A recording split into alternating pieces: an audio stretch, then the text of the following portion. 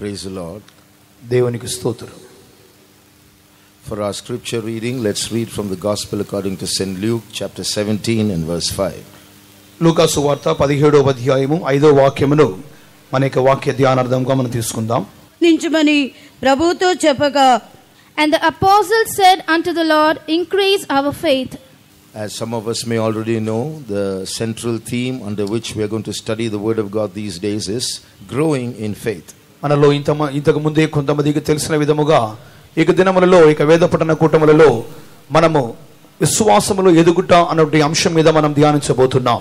Note that the subject is not faith but growing in faith. గమనించుడి, అంశం అన్నది విశ్వాసము కాదు గాని విశ్వాసములో వృద్ధి పొందుట.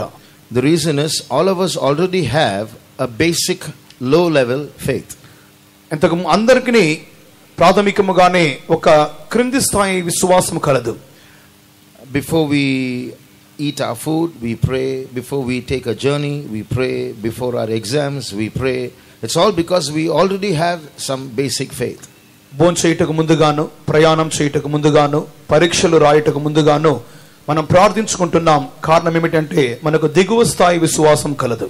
But it's very important that this faith grows and becomes great faith, because we are all facing all kinds of challenges in life for which faith is very important to surmount, to overcome these challenges. ఇక విశ్వాసం అన్నది ఉండుట మంచిదే, కానీ ఇక విశ్వాసం అన్నది మన జీవితంలో అభివృద్ధి పొందుతూ ఉండవలెను. ఎందుకనగా మన జీవితంలో మనం రాబోయే దినములో మనం పొందుకొనబోచున్న సవాళ్లను మనము మేర్కొలను అధిగమించు నిమిత్తమై మనం ఇక విశ్వాసములో మనం అభివృద్ధి చెందువారముగా కనపడాలి. First of all, we must clarify the definition of faith. మొట్టమొదటిగా ఇక విశ్వాసం అనే ఇక మాట యొక్క నిర్వచనాన్ని మనం చూద్దాం. Different people have different kinds of understanding about this term. ఈ యొక్క విశ్వాసం అనే మాటను గురించి పలువురికి పలు యొక్క అభిప్రాయములు లేక వారి యొక్క సొంత మాటలు కలవు. For many people, faith is just assuming something that does not exist. కొంతమందికి అయితే విశ్వాసం అనగా కనబడని లేక కంటికి లేని దానిని ఊహించుకొనుట. Even some of us, many atheists feel that way, that believers in God are just assuming or imagining something that is unreal, and that is what we call faith. That is what they think. నాస్తికులైన వారు ఏమనుకుంటున్నారంటే లేని దానిని వీరు నమ్ముచున్నారు అని చెప్పి వారు అనుకుంటున్నారు. అందుకొరకే మన యొక్క విశ్వాసమును వారు ఆ విధంగా విమర్శిస్తున్నారు. Even some of us think that faith means something does not exist, but we imagine it exists. That is what is called faith. మనలో కూడా కొంతమంది అయితే విశ్వాసం అనగా లేని దానిని అది ఉన్నట్లుగా ఊహించుకొనుటయే విశ్వాసం అని మనం అనుకుంటున్నాం. During the lockdown days, lockdown దినాలలో I met a believer who was wearing 2 masks. 2 మాస్కులు ధరించినటువంటి ఒక విశ్వాసిని సంధించినారు. So some of the fellow believers said he is a very old man, he's more than 70 years old. He was wearing 2 masks. అతడు దాదాపు 70 సంవత్సరాలు పైబడిన వ్యక్తి. అతడు 2 మాస్కులు వేసుకొని ఉండే ఆ దినాలలో. So some of the believers said, see brother, he's wearing 2 masks. కొంతమంది విశ్వాసులు చెప్పినారు, బ్రదర్ చూడండి అతడు 2 మాస్కులు వేసుకొని ఉన్నాడు. I asked, why are you wearing 2 masks? నేను అడిగినాను, ఎందుకు 2 మాస్క్ వేసుకున్నారు? So that old brother, he said, brother, they are saying that old people will get attacked very easily, therefore by faith I'm wearing 2 masks. ఐక వృద్ధాప్యంలో ఇక వయసైన వ్యక్తి చెప్పినాడు, ఈ విధంగా 2 వృద్ధాప్యంలో ఉన్న వారికి యొక్క వ్యాధి త్వరగా అంటుకుంటుందట, అందుకని 2 మాస్కులు వేసుకున్నాను అన్నాడు. So that is his faith. అది అతని విశ్వాసం. So different people have different kinds of assumptions and understandings about faith. So we must understand what faith is. పలువురు వ్యక్తులైతే విశ్వాసమును గురించి వారి యొక్క సొంత అభిప్రాయములు, సొంత నిర్వచనములు కలవు. మనకేం తెలుసును? Faith is not imagining something that does not exist. లేని దానిని ఉన్నది అని అనుకొనుట విశ్వాసము కాదు. In fact, faith is an understanding, a knowledge, a perception of an unseen reality. కనబడినటువంటి ఒక నిజమును గూర్చినటువంటి ఒక సరైన అవగాహనయే విశ్వాసం. There are so many things that are very real but cannot be seen with our eyes, cannot be understood with our 5 senses. కొన్ని కార్యములైతే అవి చాలా నిజముగా కనపడుచున్నవి, కానీ అవి మన యొక్క పంచేంద్రియముల మూలముగాను మన యొక్క కళ్ళ మూలముగాను మనం గ్రహించనివి, కనబడనివి. You can't see them, you can't hear them, you can't feel them, but they exist. వాటిని మనం చూడలేకున్నాము, వినలేకున్నాము, స్పర్శించలేకున్నాము, కానీ అవి నిజం. You can't see electricity, but you can feel electricity. మీరు విద్యుత్ శక్తిని చూడలేరు కానీ గ్రహించగలరు. You can't see sound, but you can hear sound. మీరు ధ్వనిని వినలేరు, మీరు చూడలేరు కానీ వినగలరు. You can't see air, but you can feel air. మీరు గాలిని చూడలేరు కానీ గ్రహించగలరు. So somewhere in these five senses we are able to capture so many things, but there are so many other things which cannot be captured by any of these five senses. మన యొక్క పంచేంద్రియముల మూలముగా మనం గ్రహించగలిగిన అనేక కార్యములు కలవు, కానీ ఈ యొక్క పంచేంద్రియములకు కూడా గ్రహింపు పొందనటువంటి అందనటువంటి కొన్ని కార్యములు మనం గ్రహించుచున్నాం, అది నిజముగా ఉన్నవి. For example, ఉదాహరణకు God cannot be understood by these five senses. పంచేంద్రియముల మూలముగా దైవము అనగా ఎవరో మనం గ్రహించలేము. Angels cannot be understood by five senses. దేవదూతలు ఎవరో పంచేంద్రియముల మూలముగా మనం గ్రహించలేము. Heaven and hell cannot be understood by five senses. పరలోకము నరకమును దానిని పంచేంద్రియముల మూలముగా మనం గ్రహించలేము. Dead people still exist in another world, and this cannot be understood by five senses. మృతులైన వారు వేరొక లోకములో వారు ఉన్నారు, అది పంచేంద్రియముల మూలముగా మనం గ్రహించలేని వారంగా ఉన్నాం. There are evil spirits that are causing accidents and deaths and witchcraft and suicides. They cannot be understood by our five senses. రోడ్డులోని ప్రమాదములను పలు విధములుగా ఆత్మహత్యలు ప్రేరేపించుట, అగ్ని ప్రమాదములు, ఈ విధముగా ప్రేరేపించు ప్రభులు దుష్ట శక్తులు కలవు, వాటిని మనకి పంచేంద్రియాలు గ్రహించలేరు. So to understand these invisible things, though they are very real, we need faith. ఇవన్నీ కంటికి కనపడనివి కానీ అవి చాలా నిజమైనవి, వాటిని మనం గ్రహించు నిమిత్తముగానే విశ్వాసం కావాలి. So faith is a kind of sight. It's a sense, but it is not belonging to this body. It is a sense that we have to cultivate to understand these unseen realities. విశ్వాసం అన్నది కూడా ఒక చూచు విధానమే, కానీ మన యొక్క శరీరంలోని పంచేంద్రియాల మూలముగా కాదు, కానీ అది మన యొక్క అంతర్భాగములో మనం అభ్యాసం చేసుకోవాల్సిన ఒక కార్యముగా ఉన్నది. So as many people think, faith is not blind understanding, it is the right understanding. అనేకులు చెప్పుకొనుచున్న విధముగా విశ్వాసం అన్నది గుడ్డి నమ్మకము కాదు, కానీ అది సరియైన నమ్మకం. In fact, in these days, science is beginning to understand the truth about these unseen realities. ఇక దినాలలో కంటికి కనబడినటువంటి నిజమైన కార్యములను కూడా ఇక విజ్ఞానం అనున్నది, ఇక దినాల్లో విజ్ఞాన శాస్త్రం అనేది అది గ్రహించుచు అది నిజమని ఒప్పుకొనుచున్నది. There is a subject called quantum physics. Quantum physics అనే ఒక సబ్జెక్ట్ గలదు. Physics studies this visible world. Physics అన్నది కంటికి కనపడింది లోకమును గూర్చి అధ్యయనం చేయును. But quantum physics is studying what man cannot see with his naked eyes. తన యొక్క తెరవబడిన కళ్ళల మూలముగా మనుష్యుడు చూడలేని లోకమును అధ్యయనం చేయుటయే quantum physics. Roughly speaking, you can call it the world of very small things. క్లుప్తముగా చెప్పాలినట్లయితే అది చిన్న లోకమును గూర్చినటువంటి అధ్యాయము. That is, the smallest that we know in this world is electrons. మనకు తెలిసినటువంటి ఈ లోకములోని చిన్న వస్తువు అనగా electrons. But now they have found out there's a whole world of particles that are smaller than electrons. ఎలక్ట్రాన్ల కంటే అత్యధికంగా చిన్నగా ఉన్నటువంటి వస్తువులు ఇక లోకములో ఉన్నవని శాస్త్రజ్ఞులు గమనించినారు. It's a whole world. It's not just one or two things. It's a world by itself. That is the world of small things. ఈ విధముగా అది ఒకటి రెండు వస్తువులు కాదు, కానీ అది ఒక లోకముగానే ఉన్నది. అది ఆ లోకమంతయు చిన్న వస్తువుల మూలముగా చిన్న పరిమాణ వస్తువులతో నింపబడినది. And it has to be studied separately because its science is different. అది దాని గురించి ప్రత్యేకంగా వారు చదవవలసిన వారు, అధ్యయనం చేయవలసిన వారు అన్నారు, ఎందుకంటే అదొక శాస్త్రము. This quantum physics or this quantum world, so to say, is a bridge between this visible world and the invisible world. Quantum physics లేక క్వాంటమ్ అన్నది కంటికి కనబడినటువంటి లోకమునకును కంటికి కనిపించినటువంటి లోకమునకును మధ్యలో ఉన్నటువంటి ఒక బ్రిడ్జ్ వంటిది. The spirit world, the heaven and hell, God, demons, all those are another world.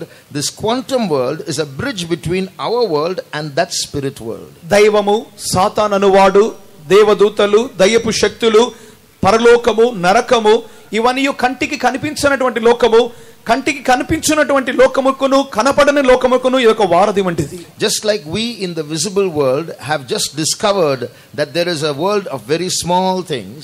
కంటికి కనిపించేటటువంటి ఈ యొక్క లోకములో ఉన్న మానవులమైన మనము కంటికి కనపడనటువంటి చిన్న వస్తువులు కలవని మనం అనుకుంటున్నాం. Just like we have in science discovered that there is a whole world full of subatomic particles. ఈ యొక్క లోకమంతయు ఆ యొక్క ఆటమ్స్ వాటిలో కూడా చిన్నటువంటి వస్తువులు కలవని చెప్పి లోకం అనుకుంటున్నది. Today they are doing research and taking it one step further to find out what is beyond this world of small things. They're trying to enter the spirit world. ఈ యొక్క దినాలలో అయితే శాస్త్రజ్ఞులైతే ఈ యొక్క కంటికి కనిపించినటువంటి ఆ యొక్క అనుపరిమాణములు ఉన్నటువంటి ఆ యొక్క లోకముకు మించి ఇంకను లోతైన లోకం ఏదైనా ఉన్నదా, అంతకు మించిన లోకం అతీతముగా ఉన్నదా అని చెప్పి శాస్త్రజ్ఞులు పరిశీలన చేయుచున్నారు.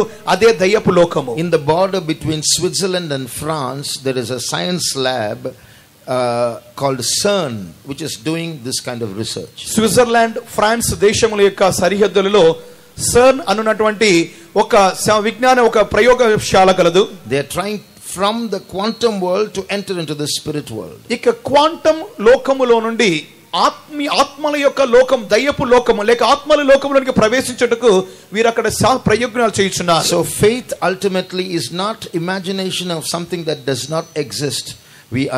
It exists, and science is entering into that research now.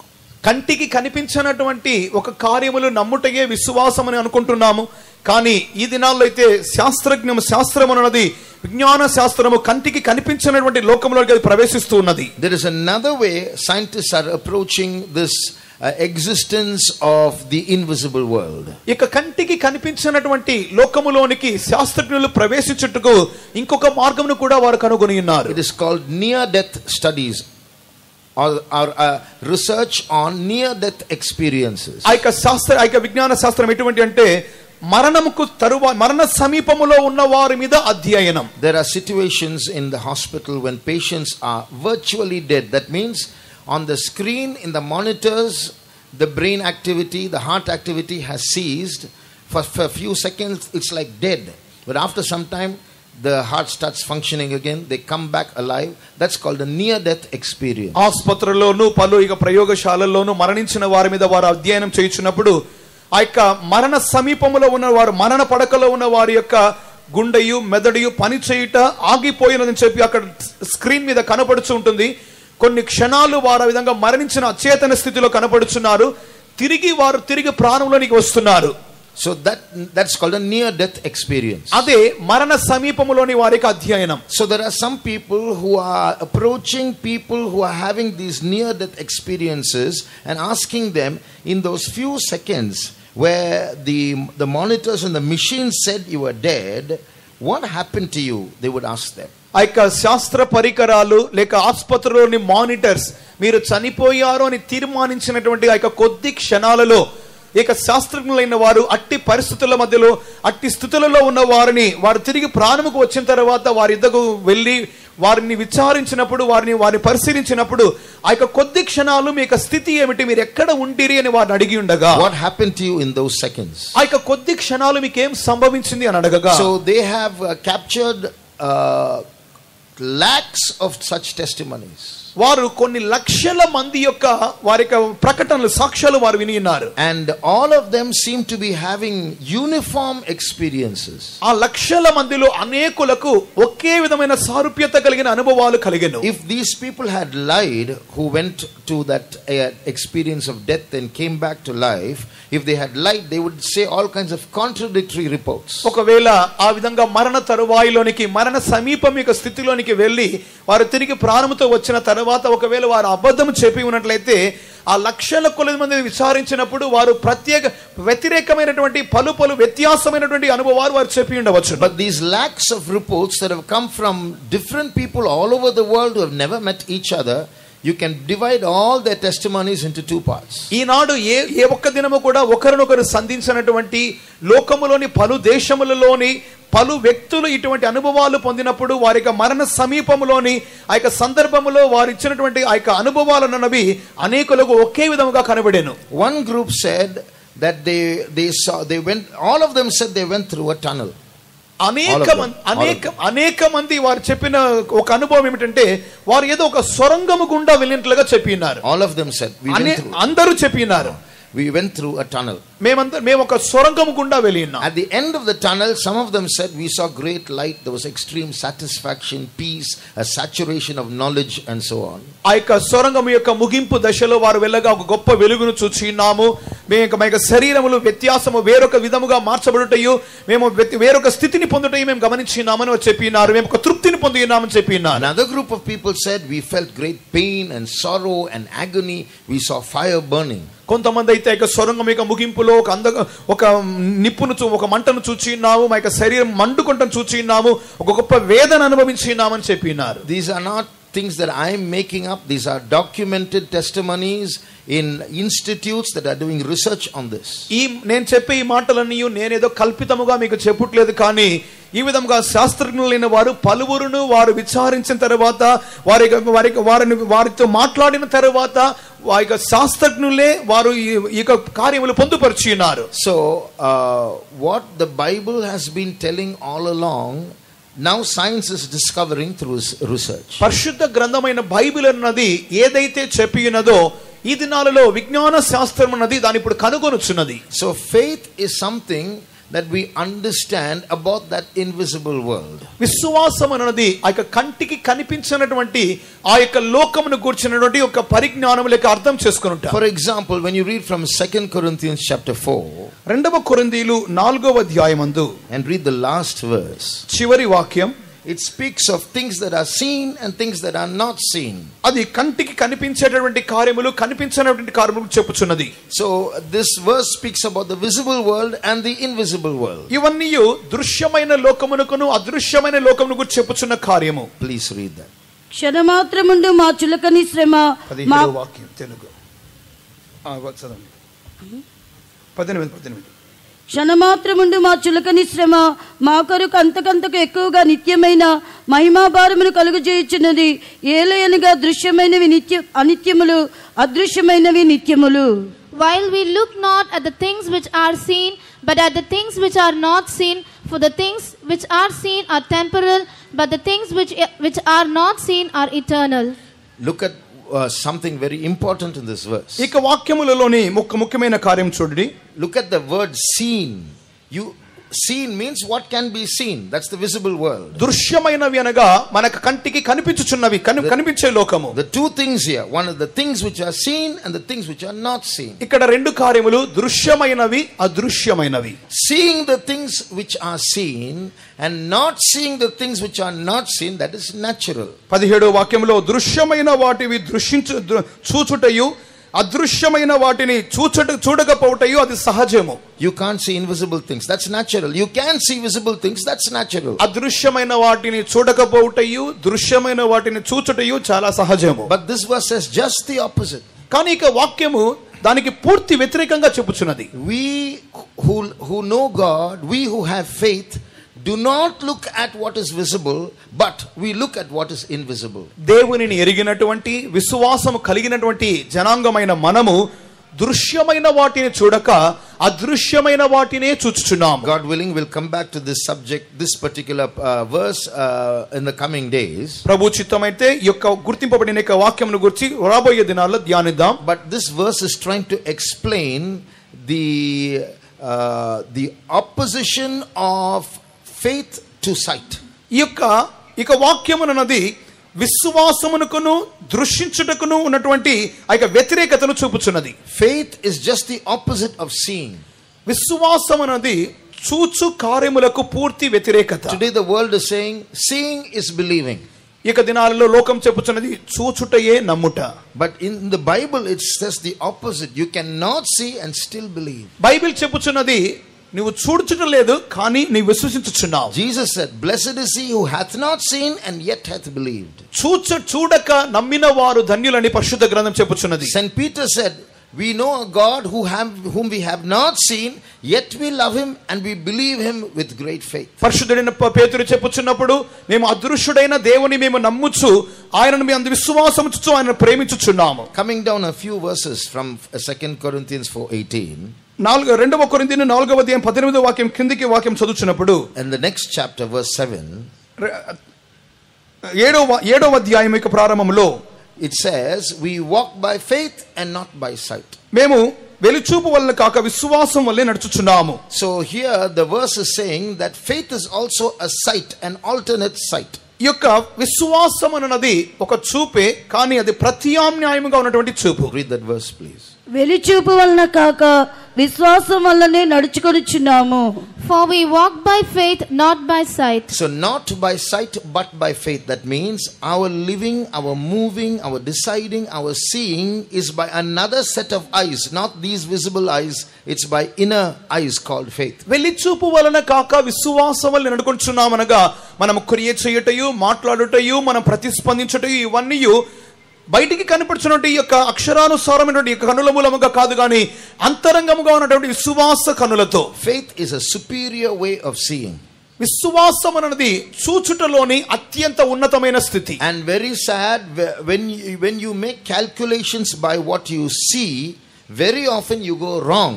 But when you make calculations by faith, you are right. That's why the Bible says, don't walk by sight but by faith. చాలా దుఃఖకరమైన కార్యం ఏమిటి అనగా, మన కంటితో కనిపించే అనేక కార్యములను మనం ఆ యొక్క చూపు మూలముగా చూచి వాటిని లెక్క వేయుచున్నాము. అవి ఎన్నోసార్లు తప్పిపోవచ్చున్నవి, కానీ విశ్వాసముతో మనం లెక్కించు అనేక కార్యములు అవి సరిగా కనపడుచున్నవి. Now the reason why we have selected this topic is for 3 reasons. ఈ యొక్క అంశమును ధ్యానించ నిమిత్తమై ఎన్నుకున్నటువంటి 3 ప్రధాన కారణాలు. Growing in faith. విశ్వాసములో అభివృద్ధి పొందుట. The first reason why this topic is important. ఈ యొక్క అంశము ఎందుకు ప్రధానమైనది? Because faith is very basic to life. విశ్వాసం అన్నది జీవితముకు మిక్కిలి ముఖ్యమైనది. When you pray, you need faith. ప్రార్థించినప్పుడు విశ్వాసం కావాలి. When you read the Bible, you need faith. వాక్యం చదువుతున్నప్పుడు విశ్వాసం కావాలి. When you face a trial, you need faith. పరీక్షలు సంధించుచున్నప్పుడు విశ్వాసం కావాలి. To listen to this sermon, you need faith. ఇక ప్రసంగాన్ని విను నిమిత్తము కూడా విశ్వాసం కావాలి. So if these things don't have faith mixed with it, all these things can become lies, boring and meaningless. ఈ కార్యములన్నీ విశ్వాసముతో మిళితము కానట్లయితే ఇవన్నీ మనకు అబద్ధముగాను, విసుగు పుట్టే విధముగాను, మనము నమ్మని విధముగానే కనబడుచున్నది. For example, in Hebrews chapter 4, హెబ్రీయులకు రాసిన పత్రిక 4వ అధ్యాయం verse 2 says, 2వ వాక్యం, those who listened to God's word were not profited by God's word because they didn't listen by faith. 2వ వాక్యములో ప్రకటింపబడినట్లు మనకు సువార్త ప్రకటింపబడిన గాని వారు వినిన వారు విశ్వాసము గల వారే కలిసి ఉండలేదు కనుక వారికి నిష్ప్రయోజనమైనదాయను. Therefore, while listening itself, for what you listen to be profitable, you need faith. ప్రయోజనమైనవి వినుచున్నప్పుడు అవి మనకు ప్రయోజనముగా ఉండాలి అన్నట్లయితే మనకు విశ్వాసం కావాలి. When you read the Bible in the morning, you need faith while reading. It's not just simply reading and going. For the Bible to become a talking book to you, you need faith. ఒక్కొక్క దినమందు ఉదయకాలమందు మన పరిశుద్ధ గ్రంథం చదువుతున్నాము. ఆ యొక్క పరిశుద్ధ గ్రంథం అన్నది మనతో ఏదో ఒక అలవాటు ప్రకారముగా అది చదవటం కాదు, కానీ అది మనతో మాట్లాడు పుస్తకముగా మారాలి అన్నట్లయితే మనం ఆ చదువుతున్న సందర్భంలో విశ్వాసం కావాలి. Remember, the Bible that you hold in your hands is a talking book. It's not just an ordinary book. ప్రియమైన వారలారా, మీ యొక్క చేతిలో ఉన్నటువంటి ఆ యొక్క పరిశుద్ధ గ్రంథం అన్నది ఒక సాధారణమైన పుస్తకము కాదు, కానీ అది మనతో మాట్లాడు సంభాషించే పుస్తకం. A few years ago, I met a brother who was a movie cameraman, and then he got saved and came to Jesus. కొన్ని సంవత్సరాల క్రితం ఒక సహోదరుని సంధించినాను. అతడు అంతకు ముందున్న దినముల్లో చలనచిత్ర రంగములో అతడు కెమెరామెన్ గా పనిచేసిన వాడిగా తర్వాత రక్షణ పొంది మనకి సంఘానికి వచ్చి ఉన్నాడు. So he was sharing an experience with me. అతడు తన యొక్క అనుభవాలు నాతో పంచుకొనుచుండెను. He spoke to a film director come actor. అతడు ఒక చలనచిత్ర రంగంలో డైరెక్టర్ గాను నటుడు గాను ఒక వ్యక్తిని గురించి చెప్పిండెను. And this cameraman asked that man was not a saved man. ఆ కెమెరామెన్ డైరెక్టర్ అతని యొద్ద అతడు రక్షణ పొందలేదు. అతను ఈ విధంగా చెప్పుచుండెను. And said, sir, you would have read many books, you would have read the Bible also. Can you say there is any difference between other books and the Bible? అయ్యా, మీరు అనేక పుస్తకాలు చదివి ఉంటారు, మీరు పరిశుద్ధ గ్రంథం బైబిల్ కూడా చదివి ఉండవచ్చును. ఇతర పుస్తకాలకును బైబిల్కును వ్యత్యాసం మీరు చెప్పగలరా? And the director said, yes, there is a difference. ఆ యొక్క డైరెక్టర్ చెప్పినాడు, దర్శకుడు చెప్పినాడు, ఒక వ్యత్యాసం ఉంది. What is the difference? వ్యత్యాసం ఏంటి? He said in Tamil, Bible pesadu, he said. తమిళ భాషలో చెప్పిన మాట ఏంటంటే బైబిల్ మాట్లాడే పుస్తకం. So he found out that this Bible speaks. ఆ యొక్క దర్శకుడు చెప్పిన మాట ఏంటంటే Bible మాట్లాడునది.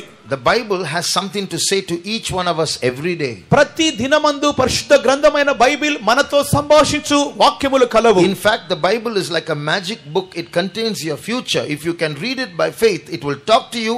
It will tell you what is God's plan about your future. It can guide you also. పరిశుద్ధ గ్రంథమును విశ్వాసముతో చదివినట్లయితే ఆ యొక్క పరిశుద్ధ గ్రంథములో ఒక మంత్రజాలము కలదు, ఒక గారడి కలదు. అది మనకు భవిష్యత్తును మనకు బోధించినదిగా కనబడుచున్నది. It's a supernatural book that can talk. మనతో మాట్లాడునటువంటి ఒక ప్రకృతికి అతీతమైన పుస్తకం. Therefore, for the very basic things of Christian life, you need faith. మనకి క్రైస్తవ జీవితం యొక్క ప్రాథమిక కార్యమే విశ్వాసము. You can pray, but if you need that knowledge to know that your prayer is heard, you must have faith. మనము ప్రార్థిస్తున్నాము, మనం చేయుచున్న ప్రార్థన దేవుడు ఆలకించుచున్నాడు అనే గ్రహింపు మనకు కలగాలి అంటే మనకు విశ్వాసం కావాలి. So we are studying this subject about growing in faith because faith is very basic to our life. ఇక విశ్వాసములో అభివృద్ధి పొందుట అనే ఈ అంశాన్ని ఎందుకు మనం చదువుకుంటున్నాము అన్నట్లయితే క్రైస్తవ జీవితంలో ఎదుగు నిమిత్తమే విశ్వాసము చాలా ప్రధానమైనది. Secondly, we are studying this subject because it is not only very basic but very important to our life. ఇది ఇక విశ్వాసంది ప్రాథమికం మాత్రమే కాదు గాని మనకి జీవితంలో చాలా ముఖ్యమైనది. One rule that we read in the scriptures about our connectivity with God is that God works only based on our faith. ఈ పరిశుద్ధ గ్రంథం మన జీవితంలో దేవునికి మనకును ఉన్నటువంటి బాంధవ్యతను కూర్చున్నటువంటి ఒక ప్రధాన నియమం ఏమిటన్నట్లయితే విశ్వాసమే. If I ask you now, how many of you have problems in your life? How many of you have come here with needs? Almost all the hands will go up. ఇప్పుడు మిమ్మల్ని అడుగుచు మీకు కుటుంబంలో ఎంత మందికి సమస్యలు కలవు, ఎంత మంది ఇబ్బందులతో ఇక్కడికి వచ్చినారనగా అనేకులు దాదాపు అందరూ చేతులు పైకెత్తుతారు. So we are all here with needs. మనమందరం ఇక్కడ అవసరతలతో ఉండి ఉన్నాం. But one thing we must understand, for God to supply those needs or for God to do a miracle in our lives, He insists that we must have faith. ఆ యొక్క అవసరతలు దేవుడు తీర్చు నిమిత్తముగాను, ఆ యొక్క మన జీవితంలో దేవుడు అద్భుతం చేయ నిమిత్తముగాను దేవుడు మనకు బోధించినటువంటి కార్యము, ఆ యొక్క చెప్పుచున్న కార్యము విశ్వాసం కావాలి. To people who came to Him in the Bible days with their needs, Jesus always asked them, do you believe? Do you have faith? బైబిల్లో మనం చదువుతున్నప్పుడు యేసు యొద్దకు అద్భుతములు వెతికి వచ్చి అవసరతల కొరకు వచ్చిన ప్రతి వారితో యేసు అడిగినటువంటి ఒకే మాట, నేను నీకు చేయగలను, నీవు నమ్ముచున్నావా? We always ask a question like this. మనము అనేక సందర్భాల్లో ఇటువంటి ఒక ప్రశ్న అడుగుచున్నాం. Why can't just God do it? Why does He want our faith? దేవుడు అది ఏదో ఒక సాధారణంగా చేసేయచ్చు కదా, ఎందుకు మన విశ్వాసాన్ని అడుగుచున్నాడు? The reason why God insists that we must believe for Him to do something, మన కొరకు దేవుడు ఏదైనా ఒక దాన్ని చేయట నిమిత్తమై మనకు విశ్వాసం ఉండాలని ఆయన ఒక్కనించు కార్యం ఏమిటనగా, it's because it's easy for God to do a magic and say rise up and walk and do things, but if He does this all the time, miracles will happen, but none of us will grow. మన దేవుడు మన యొక్క జీవితాలు అవసరమైన ప్రతి సందర్భాల్లో ఏదో ఒక గారడి చేసిన వాళ్ళే, మంత్రం చేసిన వాళ్ళే, నీవు పడకనెత్తు నడువుము అని చెప్పి ఈ విధంగా అనేక అద్భుతాలు చేయవచ్చును. అది ఏదో ఒక సాధారణంగా మారిపోతుంది, కానీ మన యొక్క జీవితంలో విశ్వాసం ఎదగదు. The thing is, if you and I have eternity before us, that means if we understand that there is something called life after death and it's very real, there is a language that we are going to speak in heaven, and that language is called faith. మనకి కన్నుల ఎదుట నిత్యము అన్నటువంటి ఒక కార్యము ఉన్నట్లయితే, మరణముకు తర్వాత ఉన్నటువంటి ఒక జీవమును గురించి ఒక కార్యమును గురించి మనం నమ్ముచున్నట్లయితే, ఆ యొక్క పరలోకములో మాట్లాడబడే ఒకే ఒక భాష విశ్వాసము. So that faith language we must learn while here itself. ఆ యొక్క పరలోకములో నిత్యములో మరణముకు తర్వాత మాట్లాడబోయేటువంటి ఆ యొక్క భాష ఈ యొక్క భూమి మీద ఉన్నప్పుడే మనం నేర్చుకోవాలి. That is why God insists that He won't do miracles in our life if we don't have enough faith, because He insists that we learn that language that we are going to speak there. ఆ యొక్క విశ్వాసం అనే భాష మనం అక్కడ నేర్చుకునే నిమిత్తముగానే ఆయన ఈ దినములలో మనకి జీవితంలో ఏదో సాధారణముగా అద్భుతములు చేయక మనము విశ్వాసము పొందిన వారమై అద్భుతములు పొందుకొనమని చాలా తేటగా చెప్పుచున్నారు. There is something called nature in this world. ఇక భూమి మీద ప్రకృతి అనే ఒక కార్యము కలదు. The sun rising is nature. సూర్యుడు ఉదయించుట ప్రకృతి. Rain falling is nature. వర్షము కురియుట ప్రకృతి. We breathing is nature. మనము శ్వాసించుట ప్రకృతి. A dog barking is nature. ఒక కుక్క మరుగుట ప్రకృతి. In heaven the supernatural is natural. That means miracles is part of nature in heaven. పరలోకములో అయితే అతీతమైన కార్యములు చాలా సహజమైనవి, ప్రకృతి సంబంధమైనవి. So you and I are going to sit in heaven forever. We need to learn that language and learn the way of heaven. మీరును నేనును నిత్యానిత్యము యుగాయుగం లేక పరలోకములో మనం ఉండబోచున్నాము.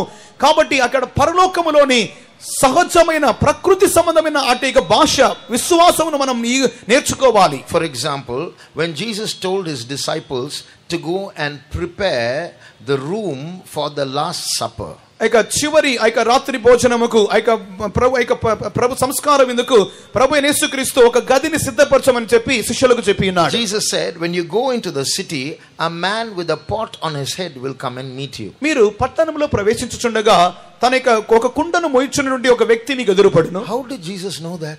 యేసుకు అది ఏ రీతిగా తెలియను? How could Jesus time that? When you walk, how does God know, Jesus know what speed these disciples will walk? How does Jesus know that a man, how is he going to make that man come and meet these disciples as they enter into the city? ఈ విధముగా ప్రభువైన యేసుక్రీస్తు వీరు ఎంత వేగముతో పట్టణంలోనికి వెలుదురు, కుండను మోయిచుండే ఒక వ్యక్తి అతడు తన పనులన్నీ ముగించుకొని వీరు పట్టణంలోనికి వెళ్ళుచుండగా వారికి సరిగ్గా ఎదురుపడే విధముగా ప్రభువైన యేసుక్రీస్తు ఏ రీతిగా లెక్కించవచ్చును? We who live in this natural world is very difficult to understand. Many questions will come. How can God do that? ప్రకృతి సంబంధమైన లోకములో జీవించుచున్న మనము ప్రభు చేసినటువంటి అనేక కార్యములను మనము గ్రహించలేకుని వారంగా ఇది ఏ రీతిగా జరుగును అడుగుచున్నాం. Once when fishermen were not able to get fish, Jesus said, take your net and launch out into the deep, and they got such a huge catch of fishes. And how did Jesus know that if you launch out into the deep, there's a group of fish coming underwater? Those experienced fishermen did not know, but how did Jesus know? ఒకనొక సందర్భంలో చేపలు పట్టునట్టి వారు రాత్రి అంతయు చేపలు పట్టున మీద ప్రయాసపడి ఏమీ సంపాదించకపోయినప్పుడు ప్రభువైన యేసుక్రీస్తు వారిని చూచి లోతులోనికి వెళ్ళి మీరు వల వేయడం చెప్పగా వారు అనుకుని వచ్చును, ఎంతగానో ప్రయాసపడినాము, కానీ ఆ సందర్భములో నీటి దిగు భాగములో అక్కడ చేపలు వెలుచునని ప్రభుకి ఏ రీతిగా తెలియను? Once when disciples had to pay tax, Jesus told one of the disciples, go and catch fish. In the first fish's mouth, you will find a coin, take and pay it for tax. ఒక సందర్భములో ప్రభువైన యేసుక్రీస్తు పన్ను చెల్లించవలసిన సందర్భం వచ్చినప్పుడు తన శిష్యుల్లో ఒకరిని చూచి నీవు వల వేయము, మొదటిగా నీకు వలలో అగపడు చేప నోరిని తెరుము, అక్కడ ఒక దినారము కలదు, అది నీ కొడుకును నా కొడుకును పన్ను చెల్లించుము చెప్పినాడు. How did Jesus know from the shore that there is a fish inside that water with a coin in its mouth? దరిలో నుండి ప్రభువైన యేసుక్రీస్తు ఒక చేపలో ఉన్నటువంటి ఒక నాణెమును ఏ విధంగా చూచిండవచ్చును? How did Jesus know that when they go to catch the fish, this will be the first fish that gets caught? వారు యేసు చెప్పిన మాట ప్రకారముగానే వారు వల వేయగా ఆ యొక్క వలలో ఈ యొక్క చేపయే మొదటగా అగపడని ప్రభువైన యేసుక్రీస్తు ఏరిగా చూసినాడు. In this limited world of 3 dimensions, this visible world, understanding faith is very difficult, but we have to grow. ఈ యొక్క క్లుప్తమైనటువంటి నిమిత్త మాత్రమైనటువంటి ఈ యొక్క లోకములో మన యొక్క బాహ్యమైన జ్ఞానం మూలముగా విశ్వాసమును గ్రహించడం చాలా కష్టం. We also must come to that world where the natural becomes supernatural. ఇక సహజమైనది అతీతమైనది అన్నటువంటి ఆ యొక్క లోకముకు మనము రావాలి. So see, it is very difficult to understand this faith. ఈ యొక్క విశ్వాసం అనేది గ్రహించుటకు చాలా కఠినతరమైనది. But once you understand faith, it becomes very easy. కానీ ఒక్కసారి మీరు గ్రహించుటకు ప్రారంభించినట్లయితే చాలా సులభముగా మారును. We must learn to make it our language as well. అది మన యొక్క భాషగా కూడా అది మనకు మారును. Now when Jesus was on this earth, యేసు యొక్క భూమి మీద ఉన్నప్పుడు the Jews that he was dealing with and preaching to were all people who knew the Old Testament scriptures. ప్రభువైన యేసుక్రీస్తు సంభాషించినటువంటి వ్యవహరించినటువంటి అనేక యూదులైన వారికి పాత నిబంధన బాగానే తెలుసును. But there's a verse in the Bible that Jesus did not do miracles but could not do miracles. కానీ ఒక సందర్భములో యేసు అద్భుతములు చేయలేదు అంటే కాదు కానీ అద్భుతములు చేయలేకపోయాడు. Read Mark chapter 6 and verse 5. Mark సువార్త 6:5. అందువలన కొద్దిమంది రోగుల మీద చేతులుంచి వారిని స్వస్థపరచుట తప్ప మరి ఏ అద్భుతమును ఆయన అక్కడ చేయజాలకపోయెను. ఆయన వారి అవిశ్వాసమునకు ఆశ్చర్యపడెను. And he could do And he could there do no mighty work, save that he laid his hands upon a few sick folk and healed them, and he marveled because of their unbelief. Enough.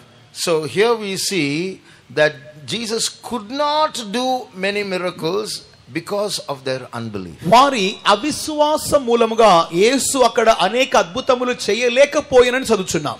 So that is why it becomes when God is not going to do things and cannot do things without our faith, it becomes very important that we believe. కావున it becomes very important that we believe if God is not going to do anything without our faith. మనకి విశ్వాసము లేకుండా ప్రభువైన యేసుక్రీస్తు మన కొరకు కొన్ని కార్యములు చేయలేకపోవటం మూలముగా నమ్ముటనున్నది చాలా ముఖ్యమని మనం గ్రహించుచున్నాం. One man of God said, our unbelief can bind the Almighty God. ఒక దైవ మనుషుడు చెప్పుచున్నాడు, మన యొక్క అవిశ్వాసము లేక అపనమ్మకమునది దేవుని యొక్క చేతులను కట్టివేసి బంధించుచున్నది. Just imagine Jesus, who lived in a world where the supernatural is natural, comes down to do the supernatural, and there are people who don't believe and he's not able to do. He's bound because of their unbelief. ప్రభువైన యేసుక్రీస్తు అతీతమైనటువంటి లోకములో ఉన్న వారి అతీతమైన లోకములోని కొన్ని కార్యములు ఆయనకు చాలా సహజసిద్ధముగా ఉన్నప్పటికీ మన నిమిత్తమై లోకముకు వచ్చి అతీతమైన కార్యములు మన నిమిత్తమై చేయుచున్నాడు. So that is why faith is so important. అందు నిమిత్తముగానే విశ్వాసం అనేది చాలా ముఖ్యమైనది. We also know Jesus, the Bible says, without faith it is impossible to please God. అందుకొరకే బైబిల్లో చదువుచున్నాము, విశ్వాసం లేకుండా దేవునికి ఇష్టలుండడం అసాధ్యము. So if we can make God happy by our faith, it becomes very important, because when God becomes happy, it's a big blessing to us. మనకి విశ్వాసం మూలముగా దేవుని మనం సంతోషపరిచినట్లయితే ఆ యొక్క విశ్వాసం అనేది మనకి జీవితముకు ఎంతో ఆశీర్వాదకరంగా మారును. I once went to a businessman's shop. ఒక దినమందు ఒక కొట్టుకి వెళ్ళాను. And he was very happy to see me. అతడు నన్ను చూసి చాలా సంతోషపడ్డాడు. When he was going out, అతడు బయటికి వెళ్తున్నప్పుడు he said, brother, you take this and go, and he gave me one thing. అతడు బయటికి వెళ్తున్నప్పుడు ఒక వస్తువు నా చేతికి ఇచ్చి, బ్రదర్ ఇది మీకు తీసుకెళ్ళండి అని చెప్పినాడు. After taking a few more steps, I took a few more steps. నేను కొద్ది అడుగులు ముందుకు వేయగా again he said, you take this also, brother ఇది కూడా తీసుకెళ్ళండి. After I took a few more steps, he said, he gave me took one more thing and keep this also. ఇంకా కొద్ది అడుగులు ముందుకు వేయగా, బ్రదర్ ఇది కూడా తీసుకెళ్ళి ఇంకో ఒక వస్తువు ఇచ్చాడు. By the time I left his shop, he had unloaded many things and gave me a big bunch to take. అతడు ఆ కొట్టులోని నేను బయటికి దాదాపు వెళ్లే సమయానికి ఎన్నో వస్తువులు నా యొక్క చేతిలో మోసేంటి ఒక బరువు నా చేతికి పెట్టాడు. I didn't ask him, his happiness brought it all. నేను అడగలేదు, కానీ అతనికి సంతోషము అవన్నీ నాకు ఇవ్వజేసినది. In the same way, when we can give Jesus faith and it pleases him and he is happy because of us, without our asking, he will give us so many things. మన యొక్క జీవితంలో కూడా మన యొక్క విశ్వాసం అన్నది యేసుక్రీస్తు ఆయన అడగకుండానే మనం ఆయన సంతోషపెట్టినట్లయితే ఆ యొక్క విశ్వాసములముగా ఆయన సంతోషపడి మనం అడగకుండానే ఎన్నో కార్యములు ఆయన మనకి ఇచ్చారు. So that is why we must learn to believe. అందు నిమిత్తముగానే నమ్ముటకు నేర్చుకోవాలి. So we saw two reasons why we are looking at this subject. One, because faith is so basic in our life. Secondly, faith is important. ఈ యొక్క అంశమును మనం ధ్యానించుటకు ప్రధాన రెండు కారణాలు చెప్పినాను. ఇక విశ్వాసం అనేది ప్రాథమికమైనది, ఇక విశ్వాసం అనేది ప్రధానమైనది. Thirdly, in these days that we are living, Jesus prophesied that faith is getting more and more rare. ఈ యొక్క ప్రభువైన యేసుక్రీస్తు ఆయన ఉన్నప్పుడే ప్రవచనరీతిగా చెప్పిన దీని కారణం ఏమిటనగా ఇక విశ్వాసం అనేది ఇక దినాల్లో చాలా అరుదుగా మారుచున్నది. That is why Jesus said, when the Son of Man cometh, the Bible says Jesus is going to come back again, and we are living in those times. In these times, Jesus is asking, shall I find faith on earth? మనుష్య కుమారుడు వచ్చినప్పుడు అనగా ప్రభువైన యేసుక్రీస్తు ఆయన తిరిగి రాబోచున్నాడని ఇక వాక్యం చెప్పుచున్నది. అటువంటి దినాలలోనే మనం దాదాపు జీవించుచున్నాము. ఆయన మనుష్య కుమారుడు వచ్చినప్పుడు ఆయన భూమి మీద విశ్వాసమును కనుగొనగలను ఆయన అడుగుచున్నాడు. See, one reason why faith is going to reduce on earth, many reasons, one reason. భూమి మీద విశ్వాసము తరిగిపోవుటకు అనేక కారణాలు కలవు. ఒక ప్రధాన కారణం ఏమిటంటే, as we read in 2 Corinthians 4:18 and 5:7, 2 కొరింథీయులు 4:18, 5:7 ప్రకారం faith involves not just seeing the invisible, but faith also involves not seeing the visible. ఈ యొక్క దినాలలో విశ్వాసం అన్నది అదృశ్యమైన వాటిని చూచుటకు మాత్రమే విశ్వాసం కాదు, గాని దృశ్యమైన వాటిని కూడా నమ్మకుండా ఉండటకు విశ్వాసం కావాలి. Not seeing the visible. That is so many things we are seeing. Faith involves not seeing those things. అయితే విశ్వాసం అనేది అనేక కార్యాలు కళ్ళు కనపడుచున్నవి, అయితే కంటికి కనిపించే వాటిని కూడా చూడకుండా ఉండటకు విశ్వాసం కావాలి. Today seeing has become so rampant that because of the internet everyone is seeing all the time. ఇక దినాలలో చూచుట అనేది ఇంటర్నెట్ మూలముగా అనేకుల మధ్యలో దాదాపు అంతటా విస్తృతంగా ఉంది. 2 years ago I went to a college. 2 సంవత్సరాల ముందు కాలేజీకి వెళ్ళాను. And while going inside, on the way, hundreds of students were sitting in different places, all sitting in bunches, in groups, but nobody is talking to each other, all looking at their mobile phones. ఆ కాలేజీలోకి నేను వెళ్తున్న ప్రధాన ద్వారం ఇరువైపులా వందల కొద్ది విద్యార్థులు గుంపులుగా కూర్చున్నారని చూస్తే వాళ్ళు ఒకరితోనొకరు మాట్లాడుకోవట్లేదు, వారు ఏదో చూస్తూనే ఉన్నారు. We all know about civil engineering and mechanical engineering and software engineering, but there is a new engineering called attention engineering.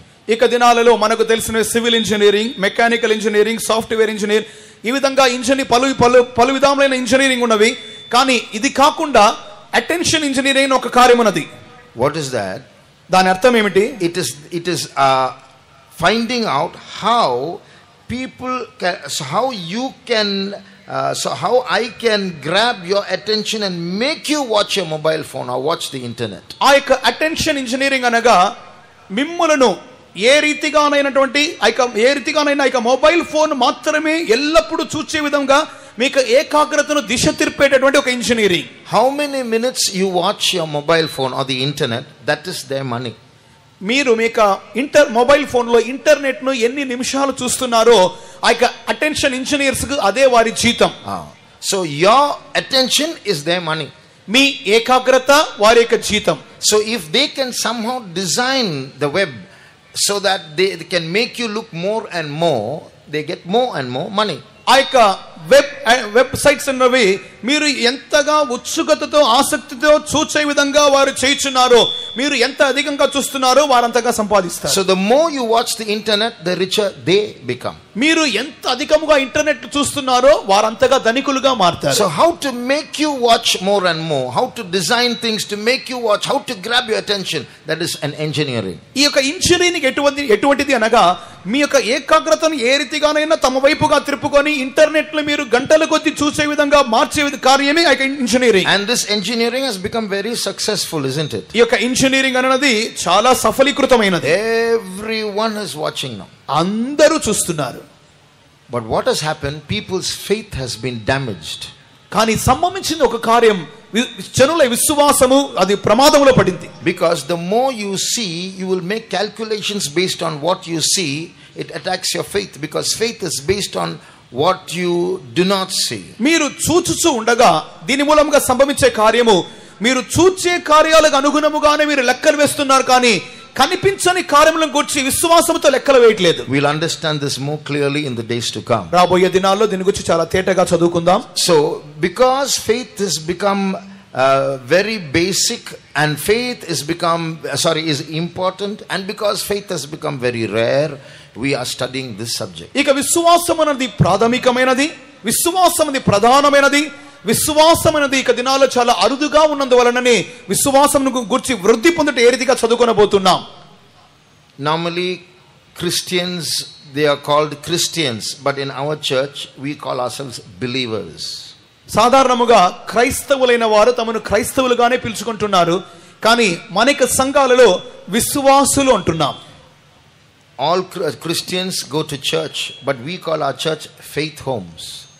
క్రైస్తవులందరూ వారు సంఘాలకు వెళ్తున్నారు, కానీ మనక సంఘాలు అయితే విశ్వాసులైన వారు విశ్వాస గృహానికి వస్తున్నారు అంటున్నాం. So notice that everything is about faith.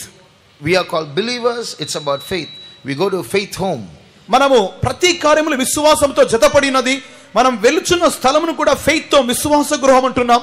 So faith is so basic, so important that we need it all the time, all our life. మనకి జీవిత కాలమంతయు అన్ని సందర్భములోనూ విశ్వాసం అనేది మిక్కిలి అవసరమైనదిగా కనబడుచున్నది. Now, before we go further on faith, first of all, we must deal with our unbelief. విశ్వాసం యొక్క వృద్ధి పొందుటను గురించి లోతుగా వెళ్ళటకు ముందుగా మొట్టమొదటిగా మనకి అపనమ్మకమును గురించి మనం చూద్దాం. Because if we don't deal with our unbelief, it will not allow us to grow in faith. మనకి అపనమ్మకమును గురించి మనం సరిగ్గా మనం గ్రహించనకపోతే విశ్వాసంలో ఎదుగుటకు అది సహాయం చేయదు. Now, there is something called a laziness in believing. నమ్ముటలో సోమరిపోతనం ఒక కార్యమున్నది. Faith requires an effort. It requires some labor. విశ్వాసం అన్నది కొద్ది ప్రయాసముతో కూడినది. అందులో కొద్దిగా మనం అభ్యాసం చేయవలసిన వారమైనా. So it requires some inside effort. అది మనకి అంతరంగములో కొద్దిగా మనం ప్రయాసపడాలి. Only then faith will grow. అప్పుడు మాత్రమే విశ్వాసము క్రియ చేయును. It's like going to a gym and doing exercise. ఇక జిమ్ కు వెళ్ళి పలు విధములైన శరీర అభ్యాసములు చేయుట. So just like you exercise in for your body, there is something called exercising in godliness also. మన యొక్క శరీరానికి ఏ రీతిగా మనం అభ్యాసం చేయుచున్నామో అదే రీతిగా మనకి దైవికమైన జీవితముకు మనకి దైవ భక్తికి ఒక అభ్యాసం అవసరం. Can you some sing a chorus while people move forward? Those who are in the front row, please take 2 steps forward. పాట పాడదాం. ఇక ముందు వర్షం కూర్చొని ముందుకు జరగండి. దయచేసి లేచి ముందుకు రండి.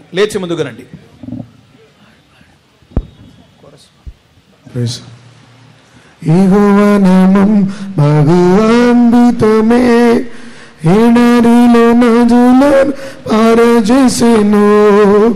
యెహోవానామం మహోన్నతమే ఎడారిలో నదులను పారజేసెను. అద్భుతాలు జరిగించే యేసు అత్యంత కృపతో విమోచించెను. అద్భుతాలు జరిగించే యేసు క్రీస్తు అత్యంత కృపతో విమోచించెను. యెహోవానామం అద్భుతమే ఎడారిలో నదులను పారజేసెను. యెహోవానామం అద్భుతమే ఎడారిలో నదులను పారజేసెను. అద్భుతాలు జరిగించే యేసు క్రీస్తు అత్యంత కృపతో విమోచించెను. అద్భుతాలు జరిగించే యేసు క్రీస్తు అత్యంత కృపతో విమోచించెను. Before we know what faith is, we must know what unbelief is. విశ్వాసము అనే కార్యమును గ్రహించుటకు తెలుసుకొనుటకు ముందుగా అపనమ్మకము లేక అవిశ్వాసం అనగా ఏమిటో కూడా తెలుసుకోవాలి. Sometimes we think we believe, but when it does not happen, we think God is cheating. కొన్ని సందర్భాల్లో మనం అనుకుంటున్నాము నేను నమ్ముచున్నాను అని అనుకుంటున్నాం, కానీ ఇది సంభవించకపోగా దేవుడు మనల్ని మోసగిస్తున్నాడు అనుకుంటున్నాం. When I advise some believers, note the word believers, to believe, they say I'm believing but it's not happening. కొంతమంది విశ్వాసులకు నేను ఈ విధంగా చెప్తున్నాను, విశ్వాసుల మాట గ్రహించండి, ఆ యొక్క మాటను గమనించండి. వారు మీరు విశ్వసించండి అనగా నేను నమ్ముచున్నాను విశ్వసిస్తున్నాను అంటున్నారు. But the thing is, we think we are believing, but that's not enough. విషయం ఏమిటంటే విశ్వసిస్తున్నాము అన్న విధంగా ఉంటున్నది కానీ విశ్వసించండి అంటున్నాం. One sister was reading the verse, if you have faith like a mustard seed and you can tell the tree to get uprooted and go yonder, it will go. ఒక సహోదరి ఈ విధంగా వాక్యం చదువుతున్నది, ఆపగించేంత విశ్వాసం ఉండి మీరు ఇక చెట్టును వేర్లతో పెకలింపబడి సముద్రంలో దూరముగా పారవేయబడించడం అది వెళ్ళిపోవును. And then she practiced it. దాన్ని ఆమె అభ్యసించినది.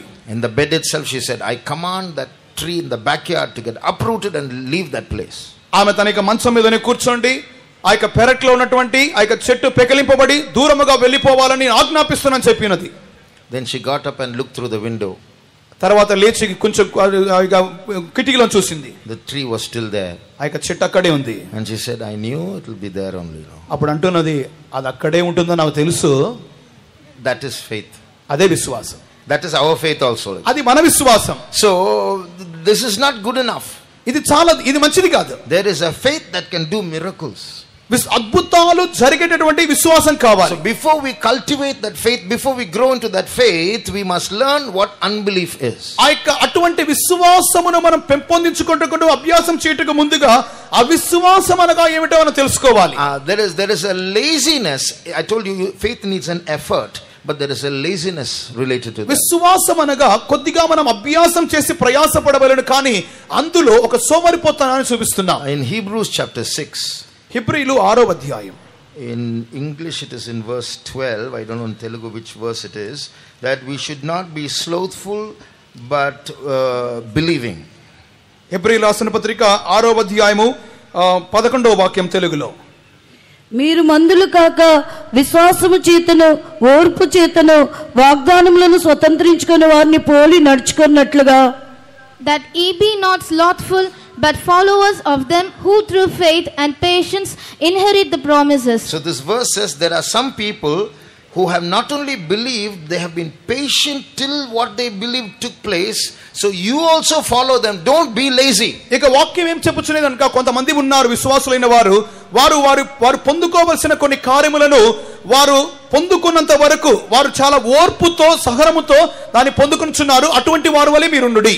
Today when a problem comes, it is easy not to believe and walk by sight. ఇక దినాలలో ఏదైనా ఒక సమస్య వచ్చినప్పుడు నమ్మకుండా పోవుట చాలా సులభముగా మారుచున్నది. అందువలన దాము ప్రత్యామ్నాయంగా చూచే కార్యములకు వెళ్ళిపోతున్నాం. Supposing you need money, ఉదాహరణకు మీకు ఒక ధనం కావాలి, it's easy to borrow money than believe and get money. ఇక డబ్బు అవసరత కలిగినప్పుడు విశ్వాసముతో పొందుకొనుట కంటే అప్పు తీసుకోవడం చాలా సులభం. Unbelief has logic. అపనమ్మకమునకు కొద్దిగా కొన్ని మాటలు కలవు. Unbelief has its arguments. అపనమ్మకము తనిక వాగ్వాదం, అది తనిక వాదమును పెట్టుకొనినది. Lord, I need 1 lakh rupees. Who will give? Will he throw 1 lakh rupees from heaven? You only have to go and search. దేవా, ఈ విధంగా నాకు 1 లక్ష రూపాయలు కావాలనగా ఏమనుకుంటాం, ఎవరిస్తారు? నీవు వెళ్ళి అడుక్కోవాలి. God is going to throw from heaven 1 lakh rupees. ఆ దేవుడు పరలోకం నుండి 1 లక్ష రూపాయలు నీ తల మీద పడేస్తాడా? This is unbelief's logic. ఇవన్నీ ఎటువంటి సారూప్యత లేనటువంటి ఒక వాదములు. One doctor said, ఒక డాక్టర్ చెప్పినాడు, God can heal curable diseases. దేవుడు బాగు చేయబడే వ్యాధులు బాగు చేయను. That's his faith. అది అతని విశ్వాసం. God can heal curable diseases. దేవుడు బాగు చేయగలిగినటువంటి వ్యాధులు బాగు చేయను. You don't need God for that. Doctor is enough for that. అందు నిమిత్తమే మీకు దేవుడు అక్కర్లేదు, డాక్టర్ చాలు. So God is one who can heal incurable diseases. For that you need faith. దేవుడు బాగు చేయలేనటువంటి వ్యాధులు కూడా బాగు చేయను, అందుకొరకు విశ్వాసం కావాలి. When someone is fighting with you, ఎవరైనా మీతో కొట్లాడుతున్నారు అనుకోండి, fighting back is easier than going and humbling yourself and praying, Lord, please take care of this issue. దేవా, ఈ యొక్క కార్యమును మీరే బాధ్యత వహించి ఆ యొక్క వ్యక్తిని మీరే ఎదుర్కొనని చెప్పి ఆ యొక్క కార్యములో మనం తగ్గించుకొని దూరంగా వెళ్ళిపోవడం కంటే తిరిగి కొట్లాట చాలా సులభం. When you have a land problem, మీకు ఏదైనా భూ తగాదాలు ఉన్నాయి, it's easier to go to court than go to God. God won't do anything. Court, at least something you can do. దేవుని యొద్దకు వెళ్ళి దేవా చూసుకొనమని చెప్పడం కంటే కోర్టుకు వెళ్ళడం చాలా సులభం, ఎందుకంటే దేవుడు ఏం చేయలేడు. God will say forgive, God will say leave it. దేవుడు అంటాడు వదిలేసి క్షమించు. So learning faith, you really need strength. ఈ యొక్క విశ్వాసమును నేర్చుకొనుటలో you need strength. మనకు బలం కావాలి. You need that mind to learn. ఆ యొక్క నేర్చుకోవాలనే మనస్సు కావాలి. Unbelief is a pit. ఇక అపనమ్మకం అనేది ఒక గుంట వంటిది. Unbelief is dangerous.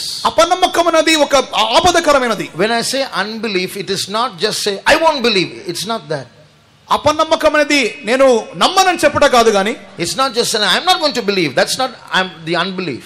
నేను నమ్మనని చెప్పేది అపనమ్మకం కాదు. Unbelief means walking by what you see, calculating and arguing by what you see. అపనమ్మకం అనగా కంటికి కనబడే కార్యముల మూలముగా లెక్కలు వేసుకొనొచ్చు, దాని మూలముగా మనం నడుచుకొనుట. When you look at the Bible, you will see how those who follow Jesus had this unbelief, and Jesus was very broken because of that. ప్రభువైన యేసుక్రీస్తున్న దినముల్లో కూడా ఆయన వెంబడించిన అనేకులైతే ఈ యొక్క అపనమ్మకము కలిగి ఉండడం మూలముగా వారిని చూచి ప్రభువైన యేసుక్రీస్తు దుఃఖపడి ఉన్నారు.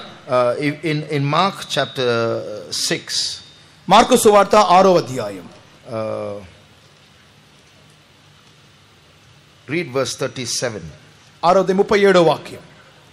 అందుకైనా మీరు వారికి భోజనం పెట్టడనగా వారు మేము వెళ్ళి 200 దేనారములు రొట్టెలు కొని వారికి పెట్టుదుమా అని ఆయనను అడిగిరి.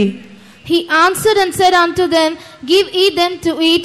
And they say unto him, Shall we go and buy 200 penny worth of bread and give them to eat?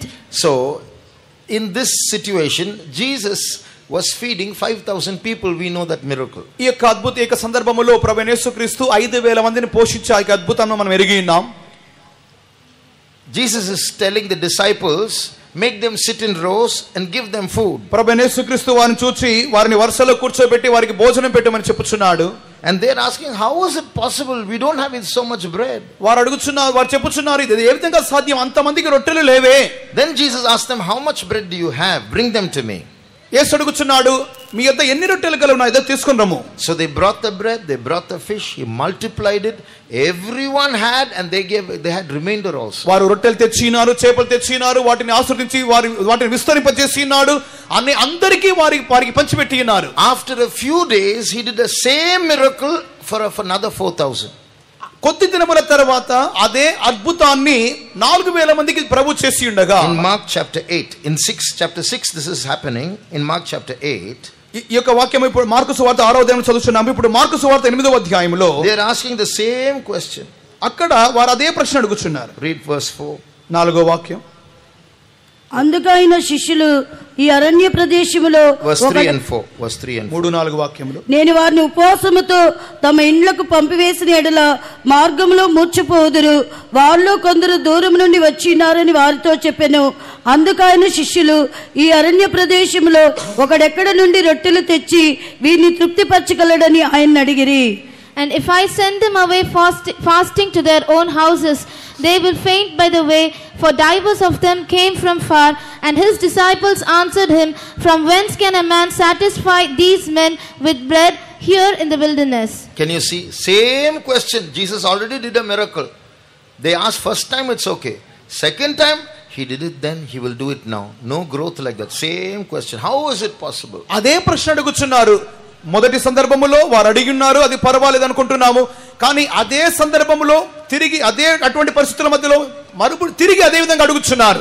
In between these two incidents, ఈ యొక్క రెండు సందర్భముల మధ్యలో Jesus was trying to help them exercise their faith. వారి యొక్క విశ్వాసమును అభ్యాసం చేసుకొనుటకు వారికి సహాయం చేయుచున్నారు. One night when Jesus was not with the disciples in the ship, ఒక రాత్రి కాలమందు ప్రభువైన యేసుక్రీస్తు శిష్యులతో పాటు పడవలో లేనప్పుడు, the ship got caught in a storm. ఆ యొక్క పడవ ఒక తుఫానులో చిక్కుకొనెను. And Jesus saw them struggling to row. వారైతే ఆ యొక్క దోణెను నడుపు నిమిత్తమై ప్రయాసపడుట యేసు చూచినాడు. Read Mark 6:48. మార్కు సువార్త 6:48. And he saw them toiling in rowing, for the wind was contrary unto them. And about the 4th watch of the night he cometh unto them, walking upon the sea, and would have passed by them. అప్పుడు వారికి గాలి ఎదురైనందున ధోని నడిపించుట్లో వారు మిక్కిలి కష్టపడుచుండగా ఆయన చూచి రాత్రి ఇంచుమించు 4వ జామున సముద్రం మీద నడుచుచు వారి యొద్దకు వచ్చి వారిని దాటిపోవాలని ఉండెను. Just imagine this and see. ఈ యొక్క సందర్భాన్ని మీరు కొంచెం ఊహించుకొని చూడండి. You are in the sea. మీరు సముద్రంలో ఉన్నారు. 4th watch means about 3:30 in the morning. 4వ జామునగా తెల్లవారుజామున 3:30కు. The wind is blowing. గాలి వీస్తున్నది. It's a starless night. అది ఒక భయంకరమైన రాత్రి. Very dark, starless, no stars. ఎటువంటి నక్షత్రాలు లేనటువంటి రాత్రి. The wind is blowing, the waves are roaring.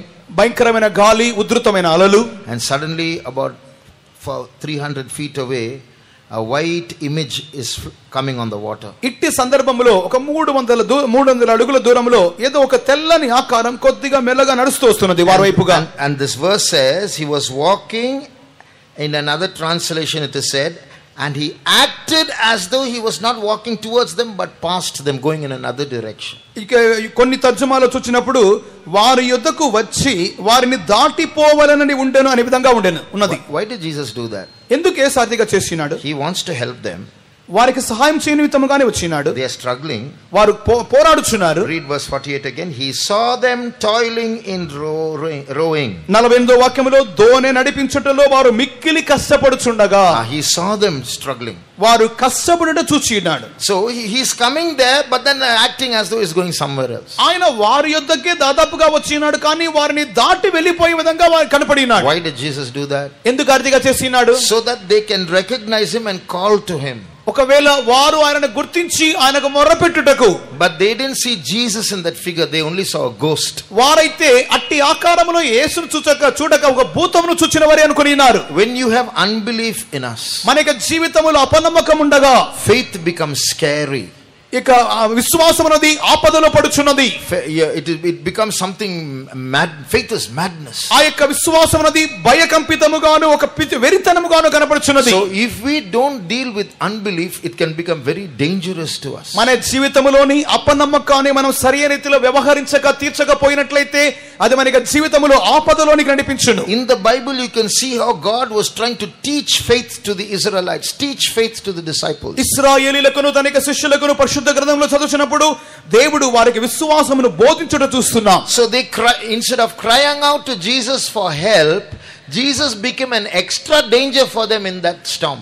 ఆ యొక్క తుఫాను గాలిలో యేసుకు వారు ఆ యొక్క ఆకారమును చూసి యేసుకు వారు మొర్రపెట్టుటకు బదులుగా ఆ యొక్క సందర్భంలో వారికి ఇంకో అదనపు భయముగా మారినది. Already storm is there. Jesus is one extra problem. Like he's not Jesus, he's some a ghost. వారు అంతకు ముందుగానే ఆపదలో చిక్కుకొనిన వారిగా కనపడుచున్నారు.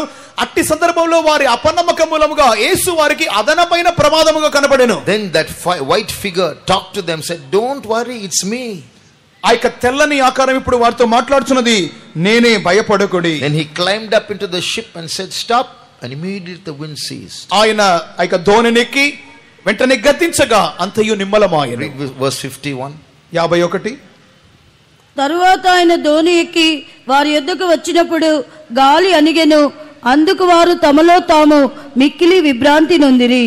And he went up unto them into the ship, and the wind ceased, and they were sore amazed in their themselves beyond measure, and wondered. This verse says, when the wind ceased, they were so amazed and wondered beyond measure. ఆ యొక్క గాలి అనగా కొలతకు మించి వారు విభ్రాంతి నొంది ఉన్నారు. But Jesus was not happy with that amazement and wondering. ఆ యొక్క విభ్రాంతి నొందుట, ఆశ్చర్యము నొందుటను గురించి యేసు తృప్తి పడలేదు. Read the next verse. తర్వాత వాక్యం. అయినను వారి హృదయము కఠినమైన గనుక వారు రొట్టెలను గూర్చిన సంగతి గ్రహింపలేదు.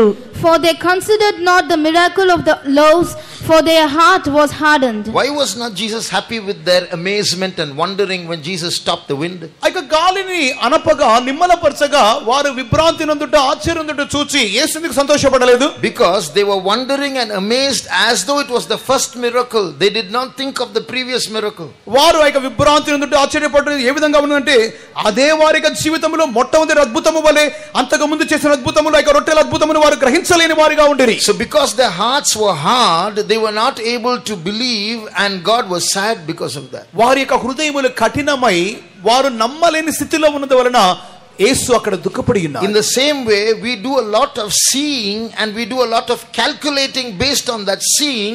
We are not able to believe the word of God, and this becomes our unbelief. It becomes dangerous. మనము అనేక కార్యాలు కన్నులతో దృష్టిస్తున్నాము, దృష్టించిన వాటిని అనుగుణముగానే మనం లెక్కలు వేసుకుంటున్నాము, దాని మూలముగా మనం దేవుని యొక్క వాక్యం నమ్మలేని సందర్భంలో కనపడుచున్నాం. Unbelief is dangerous. Unbelief is evil. అపనమ్మకమైనది ఆపదకరమైనది, అపనమ్మకమైనది కీడుతో కూడినటువంటిది. Unbelief distorts a perception of the truth. There is something called truth, and unbelief will give you a wrong understanding of truth. అపనమ్మకమైనది నిజమును నమ్మకుండా ఉండే నిమిత్తమై మనకి మనసును చెదరగొట్టినటువంటిగా కనపడుచున్నది. That's why the Bible says the unbelieving will go to the lake of fire. అందు నిమిత్తముగానే చదువుచున్నాము, అవిశ్వాసులైన వారు నరకములో పడద్రోయబడుదురు. In the Old Testament we read about how God tried to lead the Israelites through the wilderness to teach them faith. పాత నిబంధన కాలంలో ఇశ్రాయేలీయుల వారికి విశ్వాసమును గురించి బోధించు నిమిత్తమై దేవుడు ఏ రీతిగా వారిని అరణ్యములో నడిపించినాడో మనం గమనించుచున్నాం. In the wilderness they can get nothing by names. There's no shop, there's no textile shop, no shoe shop. there's no money, there's no food, nothing. It's just mud and sand, and they had to rely on God for everything. అరణ్యములో వారు సొంతముగా పొందుకునే నిమిత్తమై ఎటువంటి కొట్లు లేవు, ఎటువంటి వస్త్ర దుకాణములో లేకపోతే చెప్పుల దుకాణములో ఏమీ లేవు. ఎక్కడ చూచినప్పటికీ బురద, మట్టి, ఇసుక. అట్టి సందర్భములో దేవుడు వారిని నడిపించుచున్నాడు. But that was actually the wilderness was an opportunity for them to cultivate faith, because they couldn't look around for anything. అరణ్యం అనగా తమ విశ్వాసమును కట్టి లేపుకొనే నిమిత్తముగా ఒక మంచి అవకాశముగా ఉన్నది. ఎందుకనగా ఎటువంటి అవకాశములు లేవు. You tell me, for whom is the possibility of faith better, for a poor man or for a rich man? ఒక ధనవంతునికి, ఒక బీదవానికి ఎవరికి విశ్వాసమును అభ్యాసం చేసుకొనుటకు అది సరియైన విధముగా ఉంటుంది? Who can believe easier, poor people or rich people? బీదవారా లేక ధనికుల? ఎవరు దేవుని త్వరగా నమ్ముతారు? Poor people. బీదవారు. Because rich people, if they want anything, immediately they will look sideways to the bank. But a poor person has to look upwards to God. ధనికులైన వారు వారికి ఏదైనా అవసరం ఉంటే వెంటనే బ్యాంకుకు పరిగెడతారు. కానీ బీదవారు ఎల్లప్పుడూ దేవుని మాత్రమే తేరి చూడగలరు. In the same way, God led the Israelites through the wilderness. They became poor there. There was nothing to look forward to. Everything they had to look to God, only to cultivate their faith. ఇశ్రాయేలీయుల వారిని దేవుడు అరణ్యములో నడిపించిన ప్రధాన ఉద్దేశము వారికి ఎటువంటి అవకాశములు, ఎటువంటి ఆదరణ లేనందువలన వారు బీదవారిగా మార్చబడి అట్టి సందర్భములో వారు దేవుని మాత్రమే తేరి చూచి తమ యొక్క విశ్వాసమును కట్టి లేపుకున్న వారిగా వారు మార్చబడమని నడిపించినాడు. But did they grow? కానీ దేనిలో ఎదిగినారు? Did their faith increase in the wilderness? వారు ఎదిగినారా? వారికి విశ్వాసం అరణ్యములో ఎదిగినదా? God wanted to their faith to increase. వారికి విశ్వాసం ఎదుగవలనని దేవుడు కోరినాడు. He took them through a course where their faith can increase. He took them through a course. వారు ఒక ప్రక్రియ గుండా వారిని నడిపించినాడు. That means he was trying to teach them that subject called faith. అటువంటి అంశమును వారు నేర్చుకొని విశ్వాసం అనే అంశం నేర్చుకొని నిమిత్తముగా నడిపించినాడు. 40 years he taught them, but they did not learn. 40 సంవత్సరాలు బోధించినాడు కానీ వారు నేర్చుకోలేదు. Finally God got so angry, he destroyed them all in the wilderness. చివరిగా దేవుడు కోపపడి అరణ్యములోనే వారిని సంహరించినాడు. So all these are examples of how evil unbelief is. కావున అపనమ్మకం అనేది ఎంత కీడెతో కూడినది అని చెప్పి ఇది మనకు దృష్టాంతములుగా ఉన్నది. So these Bible studies are teaching us that in learning faith there is a cooperation that God expects from our side. ఇక వేదపడి ఇక గ్రంథ పఠనముల కూటముల మూలముగా మనలో నుండి దేవుడు ఏ రీతిగా మనకి సహకారమును ఎదురు చూస్తున్నాడు ఇక చెప్పుచున్నవి. Once we learn this faith, it takes some time and it takes some effort, but once you learn this faith, it becomes easy. ఇది నేర్చుకునే నిమిత్తమై కొద్దిగా సమయము పట్టును, కొద్దిగా ప్రయాసముతో కూడా ఉన్నది. కానీ ఇది నేర్చుకున్న తర్వాత ఇది మన జీవితానికి చాలా సులభముగా కనబడుచున్నది. A little while ago I told you, for an unbeliever it's easier to borrow money than exercise faith and get money by faith. అవిశ్వాసముతో ఉన్న ఒక వ్యక్తికి అతడు ఒక డబ్బు యొక్క అవసరం కలిగినప్పుడు అతడు విశ్వాసముతో కనిపెట్టి పొందుటకొనట కంటే అవిశ్వాసముతో ఇతరుల అప్పు తీసుకోవడం చాలా సులభం. It's easier to get a medical treatment than to sit and wait by faith to get healing. స్వస్థత పొందు నిమిత్తం విశ్వాసముతో పోర్పుతో కనిపెట్టుకుంట కంటే వైద్య సహాయం పొందడం చాలా సులభం. But once you learn the art of believing, కానీ విశ్వాసించుట అనేటువంటి కళ నేర్చుకున్నట్లయితే faith becomes easier. విశ్వాసం చాలా సులభం. You can accomplish so many things so easily, so directly. అనేక కార్యాలు చాలా సులభముగాను చాలా నేరుగాను మనం పొందుకొనగలం.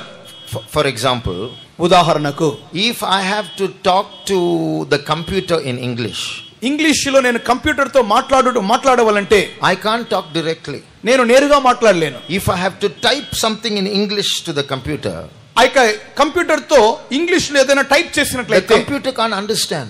కంప్యూటర్ అర్థం చేసుకోలేదు. The English has to be converted into different codes till it finally it is broken down into binary codes, which is switching on electricity, switching off electricity. That's the only thing the computer can understand. So my English has to be interpreted, reinterpreted, broken down, simplified, and then only the computer will understand. Computer లో నేను ఏదైనా English type చేసినట్లయితే అది వెంటనే అర్థం చేసుకోలేదు.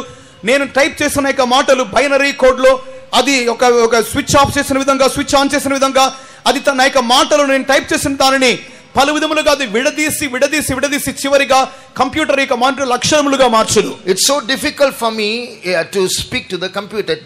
big process it is. నేను computer తో మాట్లాడుట అది చాలా సుదీర్ఘమైన ప్రక్రియ, అది చాలా కఠినమైనది. But if I have to speak to you in English, you can easily understand. I don't have to break it down, or I don't have to do anything. From mind to mind it flows so easily. కానీ నేను మీతో English మాట్లాడాలి అన్నట్లయితే మనస్సుకు మనస్సు నేరుగా నేను చాలా సులభముగా మాట్లాడగలను. నేను ఆ మాటలు విడదీయాల్సిన అవసరం లేదు, ఎటువంటి కోడ్ లాంగ్వేజ్ ప్రయోగించాల్సిన అవసరం లేదు. I speak, you understand, finished. నేను మాట్లాడితే మీరు అర్థం చేసుకోగలరు, చాలా సులభం. Faith is like that. విశ్వాసం ఆ రీతిగానే so simple, so direct that the supernatural will happen in a natural world. విశ్వాసం అది చాలా సులభమైనది, అది చాలా ప్రకృతికి అతీతమైన కార్యములు కూడా చాలా సహజ సిద్ధంగా మార్చు కార్యమైనది. Some years ago I was looking after a pastor. I looked after him for 2 days. నేను కొద్ది సంవత్సరాలకు ముందుగా ఒక పాస్టర్ గారిని గమనించుకుని ఆయనకు పరిచర్య చేసే ఒక అవకాశాన్ని ఒక 2 దినాలు పొందుకున్నాను. He was a foreign pastor, white man. ఆయన ఒక పాశ్చాత్య దేశం యొక్క pastor. His name was Pastor Don. ఆయన పాస్టర్ డాన్ అని ఆయనకు పేరు. So actually some other brother was looking after him, but he was in another station, and therefore till he came I was looking after him. వేరొక సహోదరుడు ఆయన గమనించుకోవాల్సి ఉండేను. కానీ ఆ సందర్భంలో సహోదరుడు దూర ప్రాంతంలో ఉన్నందువల్ల ఆ పాస్టర్ గారికి ఒక 2 దినాలు పరిచయం చేసేటువంటి సందర్భం నాకు కలిగాను. So I received Pastor Don into his room. Pastor don గారిని ఆయన రూమ్ లోనికి నేను ఆహ్వానించాను, పిలుచుకెళ్ళాను. When Pastor Don was going to open his suitcase, suddenly he laughed. Pastor don గారు ఆ సూట్ కేస్ లాక్ తెరవబోయే ముందుగా ఉన్నట్టుండి నవ్వారు. I said, what happened, Pastor? Pastor గారు ఏమైంది అన్నాడు. I forgot the lock's number, he said. నేను ఆ లాక్ నెంబర్ మర్చిపోయాను. Then I said, please wait, Pastor, I'll go and ask that brother who's looking after you. And immediately ran, took the phone, and then spoke to that brother, and he said the number is 215. So I kept on the phone and said 215, 215, 215, and came to the room. ఈ విధంగా pastor గారు కొద్దిగా ఉండండి, నా brother కి phone చేసి అడుగు వస్తానని చెప్పి వెంటనే ఫోన్ రూమ్ కి వెళ్ళి ఫోన్ చేసి అడిగి లాక్ నెంబర్ 215 అని చెప్పి చెప్పుకుంటూ వచ్చాను. When I came to the room, that suitcase was open. నేను రూమ్ కు రాగానే సూట్ కేసు తెరవబడి ఉంది. I said, Pastor, how did you open? Pastor గారు ఎర్తిగా తెరిచారు. I just said praise the Lord, it opened. He said, నేను praise the lord అని చెప్పాను, తెరుచుకుంది. That is faith. అదే విశ్వాసం. If you learn it, it works so simply, so beautifully. Faith life is such an exciting life. మనకి విశ్వాసాన్ని మనం అభ్యాసంలోకి అమరులోకి తెచ్చామంటే అది చాలా అద్భుతముగా ఉంటుంది, చాలా సులభముగా ఉంటుంది, ఉత్సాహం కలిగించినట్టుగా ఉంటుంది. You can accomplish so many great things so easily. అనేక గొప్ప కార్యాలు చాలా సులభముగా మనం చేయగలం. Now if you look at a blind man, ఒక అంధ వ్యక్తిని చూడండి. His eye is the tip of his stick. అతని యొక్క కన్నులు అతనికి ఊతకర్ర యొక్క మొనలో ఉన్నవి. He keeps waving that stick everywhere. That is his eye. అతని యొక్క కన్నులు ఎక్కడున్నవంటే తన యొక్క ఊతకర్ర యొక్క కొనలో ఉన్నవి. So many blind people are surviving with that eye. That is the tip of their stick. ఆ యొక్క కర్ర యొక్క కొనలోనే అనేకుల యొక్క అంధుల యొక్క కన్నులు అక్కడ ఇమిడి ఉంటాయి. దాని మూలంగా నడవగలరు. With the tip of the stick they can detect so many small objects. ఆ యొక్క కర్ర యొక్క కొన మూలముగానే ఎన్నో చిన్న చిన్న కార్యాలు కూడా వారు గ్రహించగలరు. It is something great. అది చాలా గొప్ప కార్యం. But compared to our eye, it is something very small. కానీ మన కన్నులకు అది చాలా చిన్న కార్యం. Blind people are surviving in this world with that eyesight which is the tip of their stick. అంధులైన వారు ఈ లోకములో తమ యొక్క చేతిలో ఉన్నటువంటి ఆ యొక్క ఊతకర్ర ఆ కర్ర యొక్క కొనను మొనను ఆడించడం మూలముగానే అదే వారి యొక్క కంటి దృష్టిగా వారు జీవించుచున్నారు. But you and I who have eyesight, our life is so superior, isn't it? మీకును నాకును కన్నులు కలవు, మన యొక్క జీవితం ఎంత ఉన్నతమైనది. So the blind people can survive. So without faith also you can survive in this world, but it's like a blind man walking. విశ్వాసము లేకుండా అంధులైన వారి యొక్క లోకములో కన్నులు లేకుండానే జీవిస్తున్నారు. అదే రీతిగా మనము కూడా విశ్వాసం లేకుండా కూడా అటువంటి వారి వలె జీవించవచ్చును. But just like a blind, you compare a blind man with a man who has eyesight. The man who has eyesight is so great compared to the blind man. It's the difference between faith and unbelief. ఇక అంధులైన వారికి కంటి చూపు ఉన్నటువంటి వారికి వీరికి మధ్యలోని వ్యత్యాసం చూచినప్పుడు కంటి చూపు కలిగిన వ్యక్తి తాను గొప్ప వ్యక్తిగా అనుకుంటాడు. అదే విధముగా విశ్వాసముతో ఉండుటయు అవిశ్వాసముతో ఉండే వ్యత్యాసము కనపడుచున్నది. One day I met one believer who had no eyesight. ఒక దినమందు కంటి చూపు లేనటువంటి ఒక విశ్వాసిని సంధించినారు. He was carrying with him a huge folder. అతడు తన చేతిలో ఒక పెద్ద పుస్తకాలు మోస్తున్నాడు. It had a cardboard cover, and inside were many sheets. అతడు very big, thick. అనేక పేపర్లతో ఉన్నటువంటి ఒక పెద్ద ఫోల్డర్ మోసుకుంటూ వెళ్తున్నాడు. So when I was speaking, or when the word of God was spoken, he was, reading it in his language. అతడు నేను ఆ సందర్భంలో ప్రసంగిస్తున్నప్పుడు, దేవునికి వాక్యం బోధిస్తున్నప్పుడు తన యొక్క లిపిలో ఉన్నటువంటి దాన్ని ఆ పుస్తకం చదువుతున్నాడు. So I thought it was the Bible in Braille. నేను అనుకున్నాను బ్రెయిలీ లిపిలో అది అతని యొక్క పుస్తకం అనుకున్నాను, బైబిల్ అనుకున్నాను. After the meeting I asked him, is this the Bible? అటు తర్వాత ముగించని అడిగినాను, ఇది బైబిల్ గ్రంథమా మీకు లిపిలో? He said, no brother, I can't carry the Bible with me, this is only the book of Isaiah. నేను అడగక అతను చెప్పినాడు, బ్రదర్ నేను బైబిల్ అంతటిని మోసుకొని వెళ్ళలేను, ఇది కేవలం యెషయా గ్రంథం మాత్రమే చెప్పినాడు. I said, one book is so big. నేను అడిగినాను, ఒక్క యెషయా గ్రంథం ఇంత పెద్దగా ఉన్నదా? He said, yes.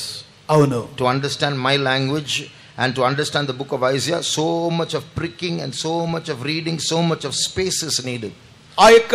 నేను గ్రహించిన విధంగా చెప్పాలన్నట్లయితే ఆ యొక్క ఒక్క యెషయా గ్రంథమును వారు తమ యొక్క లిపిలో రాయ నిమిత్తమై ఎన్నో విధములుగా వారు గుచ్చవల్లిగా ఉంటుంది, ఎంతో పేపర్లు వాళ్ళకి అవసరమైనవి.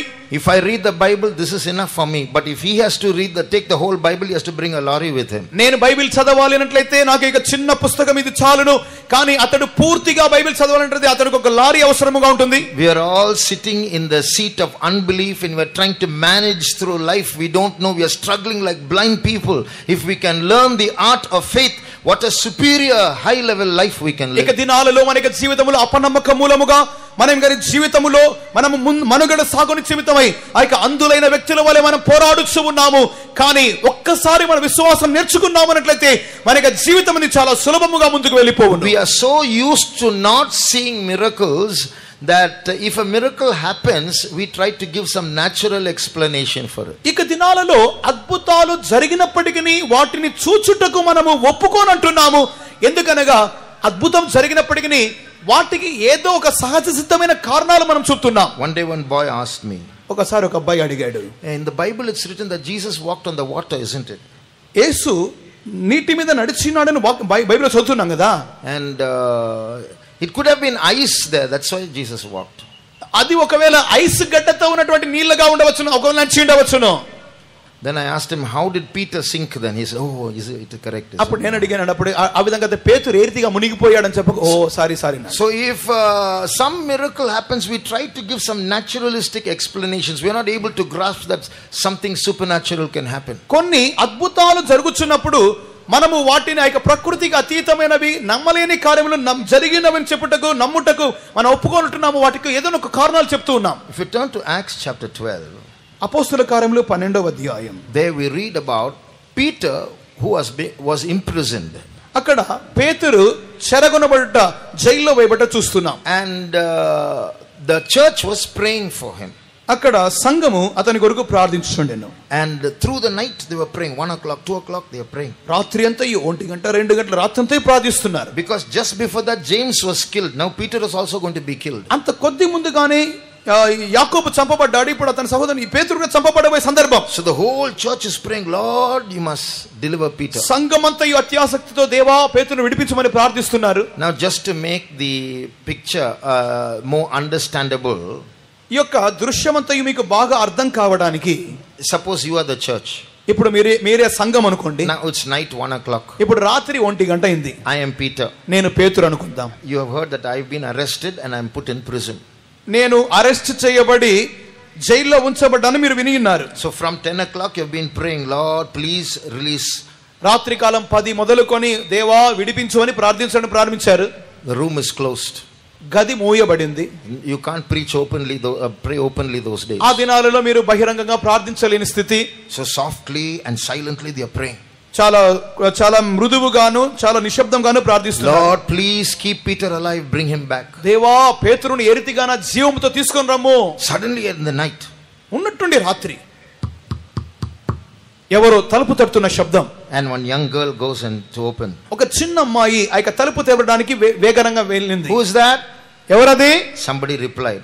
ఎవరో బదులిస్తున్నారు. She didn't answer open the door. వెంటనే ఆమె తలుపు తెరవలేదు. Because they would have thought policemen are coming. They found out. ఒకవేళ వారు పోలీసులు వారు వచ్చినట్లయితే వాళ్ళు కనుక్కుంటారు. And she ran inside and said, Peter has come. వెంటనే పరిగెత్తిపోయి పేతురు వచ్చినాడు. What did they say? మరి ఏం చెప్పారు? Gone mad or what? నీకు పిచ్చి పట్టిందా? What are they praying for? వారు ఎందుకు కొరకు ప్రార్థిస్తున్నారు? They are praying for Peter's release. వారు పేతురు యొక్క విడుదల కొరకు ప్రార్థిస్తున్నారు. God answered the prayer and Peter came and is knocking on the door. ఇప్పుడైతే వారి ప్రార్థన దేవుడు ఆలకించి పేతురును విడిపించి ఇప్పుడు పేతురు వారి తలుపు తడుతున్నాడు. Now this girl is taking the news, Peter has come. ఇప్పుడైతే ఇక చిన్న అమ్మాయి ప్రార్థించే వారి దగ్గరికి వెళ్ళి పేతురు వచ్చినాడు అన్నది. You have gone mad or what? నీకు పిచ్చి పట్టిందా? See, they are praying for something, but when the prayer is answered, they are not able to believe. చూడండి, వారు ప్రార్థించినారు, వారు చేసే ప్రార్థన ఆలకించబడింది, జవాబు ఇవ్వబడుతున్నది, ఇప్పుడు కానీ వారు నమ్మలేకపోతున్నారు. This is the unbelief of man. ఇదే మనుష్యుని యొక్క అపనమ్మకం. One day in one faith home, ఒక దినమున ఒక విశ్వాస గృహములో one young girl was very sick. ఒక యవ్వన అమ్మాయి చాలా వ్యాధి పడింది. She was just 23 years old. కేవలం 23 సంవత్సరాలు. Everybody prayed and prayed and prayed and prayed. అనేకులు అందరూ ప్రార్థించారు. Finally she died. చివరిగా చనిపోయింది. And those who prayed got so angry. ప్రార్థించిన వారు చాలా కోపడ్డారు. We won't allow her to die. మేము ఆమె మరణించడానికి ఒప్పుకోము. We are going to raise her up. తిరిగి లేపుతాం. So they were going to a house. వారు ఒక ఇంటికి వెళ్ళారు. So meanwhile others were making arrangements for the funeral service. ఆ యొక్క సందర్భంలో ఆ యొక్క అమ్మాయి యొక్క భూస్థాపన కార్యాలుగా సిద్ధపరుస్తున్నారు. So this group was getting ready to go to pray there. ఇక గుంపు వారైతే ఆమె ఇంటికి వెళ్ళి ఆమె లేపడానికి ప్రార్థించడానికి వెళ్ళబోతుండగా, so while the arrangements were getting ready for the funeral service, ఆ యొక్క భూస్థాపన కార్యక్రమాలు ఇక సిద్ధపడి వారు చేస్తూ ఉండగా మిగతా వారు, one brother came and asked this group that is going to that house, when is the funeral? వారు ఆ యొక్క అమ్మాయిని లేపడానికి ఆ యొక్క ఇంటికి వెళ్ళబోతున్న యొక్క గుంపు వారితో సహోదరుడు అడిగాడు, భూస్థాపన ఎప్పుడు? They said tomorrow afternoon. వారు అంటున్నారు రేపు మధ్యాహ్నం. Then this brother asked him, then what are you going for? వెంటనే సహోదరుడు అడిగాడు, మీరు ఎందుకు వెళ్తున్నారు? You are going to raise her up and you are telling the funeral timing also. What faith is this? లేపుతామని వెళ్తున్నారు, కానీ ఇప్పుడు భూస్థాపన టైం చెప్తున్నారే, ఎందుకు వెళ్తున్నారు? See, you realize we think we have faith. They thought they had faith. They are going to raise her up. But they're telling the funeral timing. అని వారు ఏమనుకుంటున్నారంటే మేము వెళ్ళి ఆ అమ్మాయిని లేపుతామనుకుంటున్నారు. వారు విశ్వాసం కలిగిన వారు వలె అనుకుంటున్నారు, కానీ ఇప్పుడు వారు అనగానే భూస్థాపన టైం చెప్తున్నారు. So what we think is faith is actually not faith. మనము విశ్వాసము అని దేనైతే అనుకుంటున్నామో అది నిజముగా విశ్వాసం కాదు. So that real faith that does miracles, we need to have. Saints have had it and we must grow into it. ఈ దినాలలో నిజమైన అద్భుతాలు జరిగిన విశ్వాసం మనకు కావాలి. పరిశుద్ధులు ఆ యొక్క విశ్వాసమును ఒక దినములో పొందుకొని ఉండిరి. అటువంటి విశ్వాసం మనకు దినములో కావాలి. When the disciples were with Jesus in a boat one day, శిష్యులు యేసుతో పాటు ఒక దినమందు దోణిలో ఉండగా, Jesus was sleeping in the lower deck. ఆ యొక్క దిగువ భాగమందు యేసు నిద్రించుచుండెను. The ship was going to sink.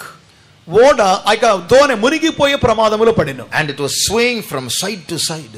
అటు ఇటు అలలతో కొట్టబడుచుండెను. And the disciples were sure it's going to break into two and sink. ఆ యొక్క దోణి నది రెండుగా పగిలిపోయి వారు తప్పనిసరిగా చనిపోతారనే సందర్భంలో ఈ శిష్యులు అనుకుని ఉన్నారు. Immediately they went to the lower deck and tapped Jesus awake. We are going to sink. వెంటనే యేసు ఇక దిగువ భాగంలోనికి వెళ్ళి యేసుని తట్టి మేము మునిగిపోతున్నాము, మీరు లేమని అడుగుతున్నారు. Jesus came out. యేసు బయటికి వచ్చి and said, peace, be still.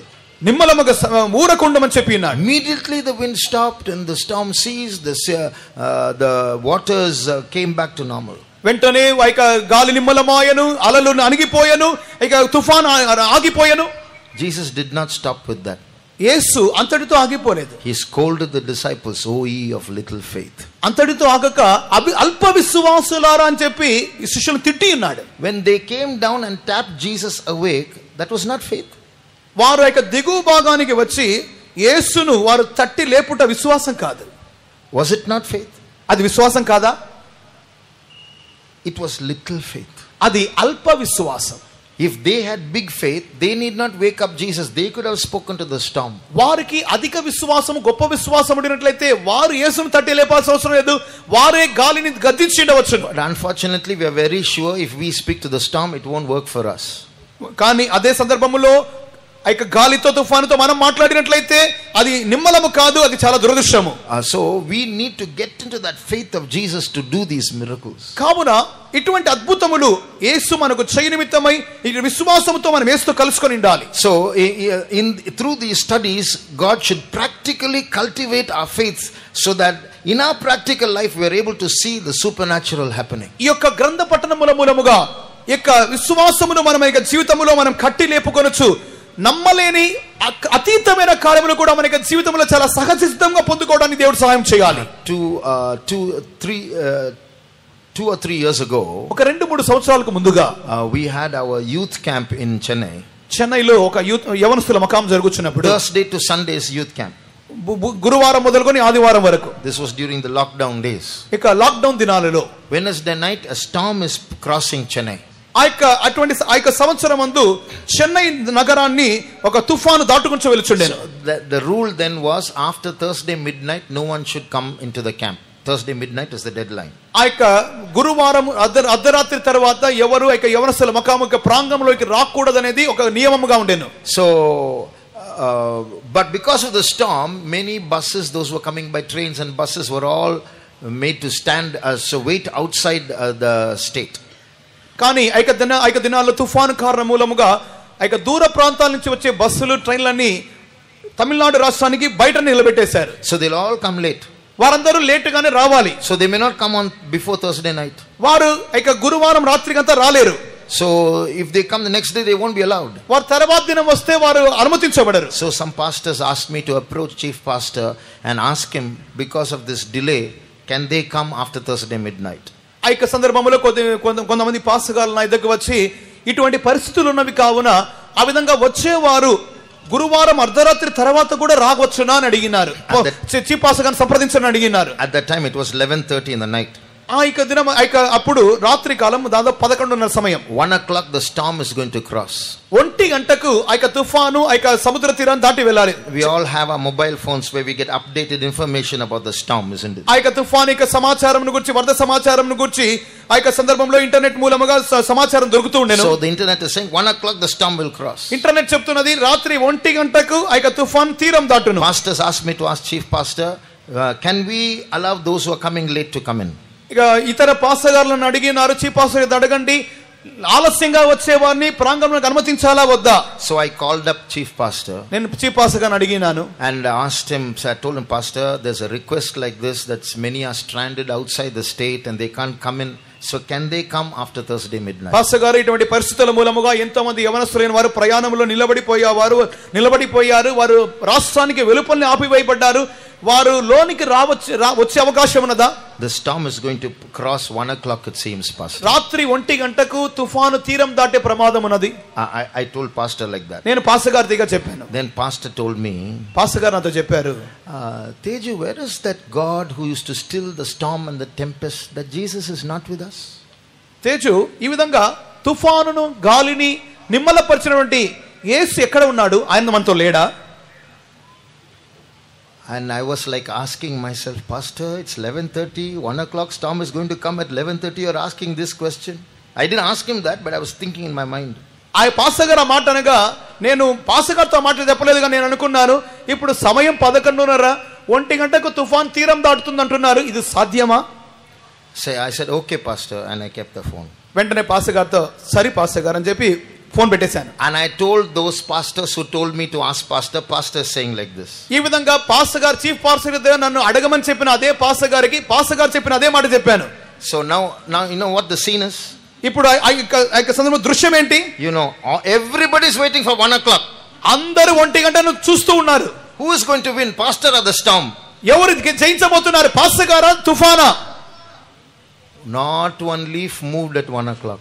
1 గంటకు ఒక్క ఆకు కూడా కదలలేదు. The storm never came. వచ్చే తుఫాను రాలేదు. So see, look at the faith of our saints. We need to learn this. మనకి పరిశుద్ధుల యొక్క విశ్వాసాన్ని చూడండి, మనం నేర్చుకోవాల్సిన విశ్వాసం. When my father was dying, నా యొక్క తండ్రి గారు చనిపోతున్న సందర్భంలో half an hour more to die, ఒక అరగంట సేపు ఉంది. everybody was praying. అందరూ ప్రార్థిస్తూ ఉండిరి. Then finally his breath came up to here. చివరిగా ఆయన యొక్క శ్వాస కొన ఊపిరికి వచ్చింది. Only the mouth was moving. ఆయన కొన ఊపిరితో ఆయన నోరు మాత్రం ఆడిస్తున్నారు. Everybody stopped praying. అందరూ ప్రార్థించడం ఆపేశారు. Everybody was watching for the remaining to happen. తర్వాత ఏం జరుగునా అని అందరూ కనిపెట్టుకొని చూస్తున్నారు. After this, what's the use of praying? అటు తర్వాత వారు ప్రార్థించే లాభం ఏంటి? Can you see the difference between seeing and believing? చూడండి, చూచే కార్యాలకు విశ్వాసానికి భేదం చూస్తున్నారా మీరు? After the breath has come out till so much, after this no use praying. కొన ఊపిరికి వచ్చిన తర్వాత ప్రార్థన చేసి లాభం లేదు. That is seeing. అదే చూచుట. 1 o'clock news is saying storm is going to cross. That is seeing. వార్తలు చెప్తున్నవి 1 గంటకు తుఫాన్ తీరం దాటుతుంది అనేది చూచుట. But faith is not seeing those things, believing beyond that. విశ్వాసం అనగా చూచుట కాదు గాని అంతకంటే దాటి అతీతముగా గమనించుట. Today we heard so much. ఈ దినమంతా మనం చాలా విని ఉన్నాం. But we need that faith in our practical life. కానీ ఆ విశ్వాసము ఈ దినాలలో మనకు అభ్యాసములోనికి అమలులోనికి రావాలి. You're all going through different kinds of problems. మీరు అనేకులు పలు సమస్యల గుండా వెళుచున్నారు. Whatever is that problem, we all need faith. మనకు ఆ సమస్య ఎట్టిదైనప్పటికీ మనకు విశ్వాసం కావాలి. Shall we close our eyes? కన్నులు మూసుకుందామా? Before we conclude this meeting, ఇక కూటం ముగించబోయేటకు ముందుగా we have a God who wants to teach us to believe. మనకు మనం నమ్ము నిమిత్తమై బోధించే ఒక దేవుడు ఉన్నారు. We have a God who wants to teach us how to believe. మనము ఏ రీతిగా నమ్మవలెనో బోధించే ఒక దేవుడు మనకు colour. We have a God who gets excited when we believe. మనము చాలా ఉత్సుకత చూపినప్పుడు మనం నమ్మింపచేయని ఒక దేవుడు కలడు. So we need to believe him. మనం ఆయన నమ్మి తీరాలి. Those who want that faith, అటువంటి విశ్వాసం కావాల్సిన వారు, those who want to learn that faith, ఆ విశ్వాసం నేర్చుకోగోరిన వారు, now God is going to give an anointing. మీకు ఒక అభిషేకం ఇవ్వబోతున్నాడు. The Holy Spirit is a teacher.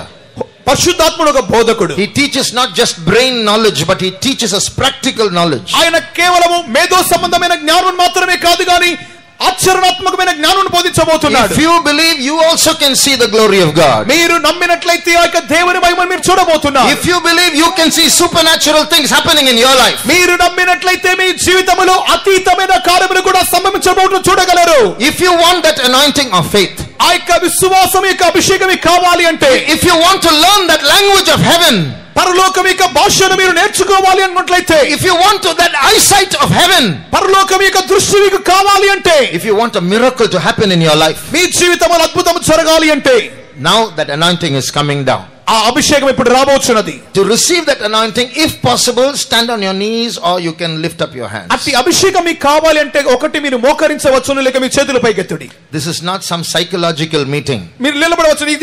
ఇది ఒక మనస్తత్వ సంబంధమైనటువంటి కార్యం కాదు. We are not imagining something that does not exist.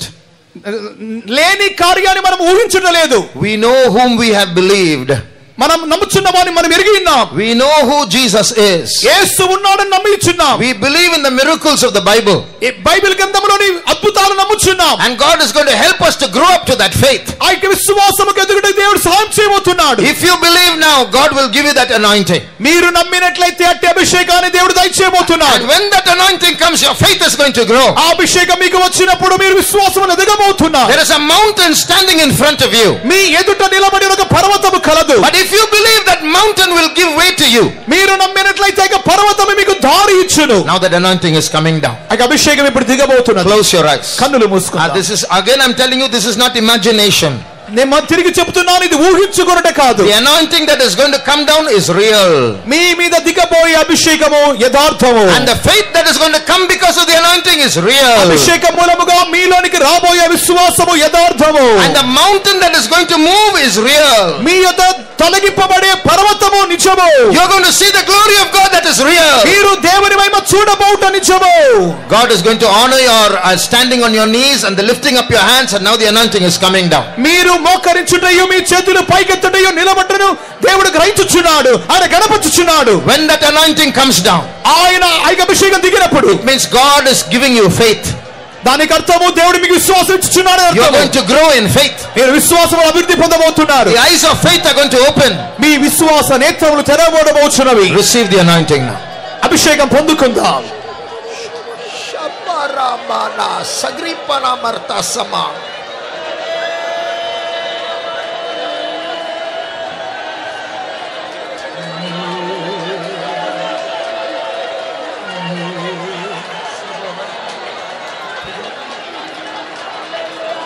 Shabala Bariaba Sampira Kalabana Moutura Sabara Bakala Tudankara Saba. Hallelujah. Shabalabala.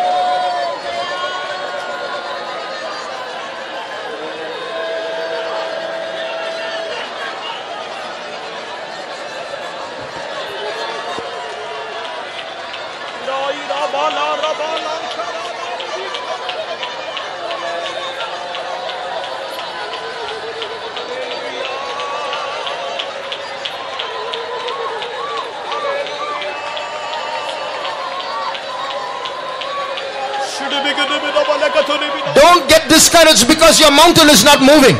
మీ ఎదుట ఉన్న పర్వతము కదల్చబడలేదని చెప్పి అధైర్యపడవద్దు. The anointing is going to move your mountain. మీ అభిషేకమే మీ ఎదుట ఉన్న పర్వతాన్ని తొలగించును. Your faith is going to move your mountain.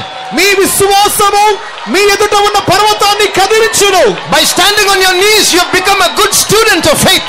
మీరు మోకరించుట మూలముగా ఒక మంచి విశ్వాసమిగా విద్యార్థిగా మారి ఉన్నారు. The anointing is going to come. అభిషేకము దిగుచుండగా The mountain is going to move. పర్వతము తొలగింపబడుచుండగా And you are going to move forward. మీరు ముందుకు సాగి వెళ్ళుదురు. Who art thou, O great mountain? ఓ పర్వతమా నీ వద్ద మాత్రము. Before these people you will become a plain. ఈ జనుల ఎదుట నీవు సమభూమి అందుకుదుగాక. Shabakala siabakaramau shabakalamani antuda.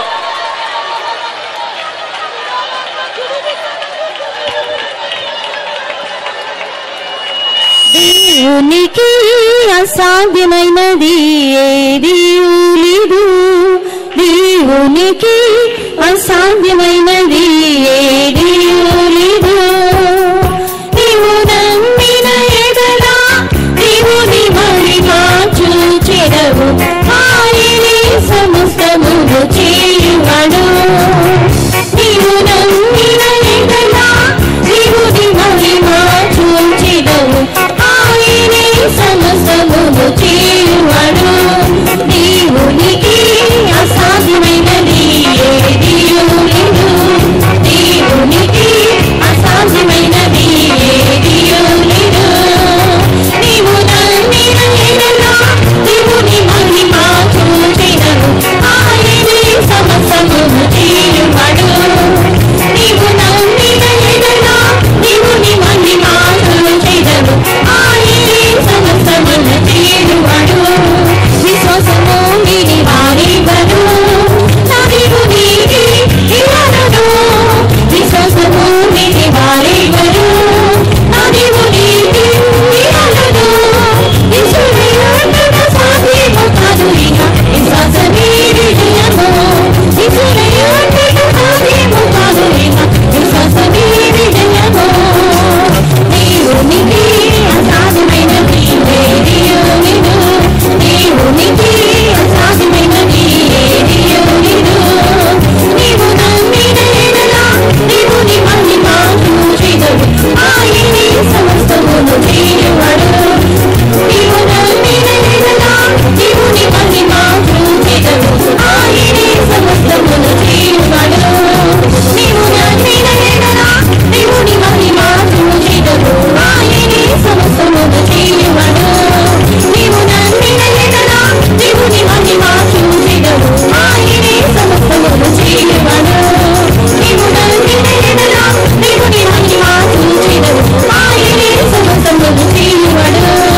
నీవు నమ్మిన ఎడల దేవుని మహిమ చూచెదవు. ఆయనే సమస్తమును చేయువాడు.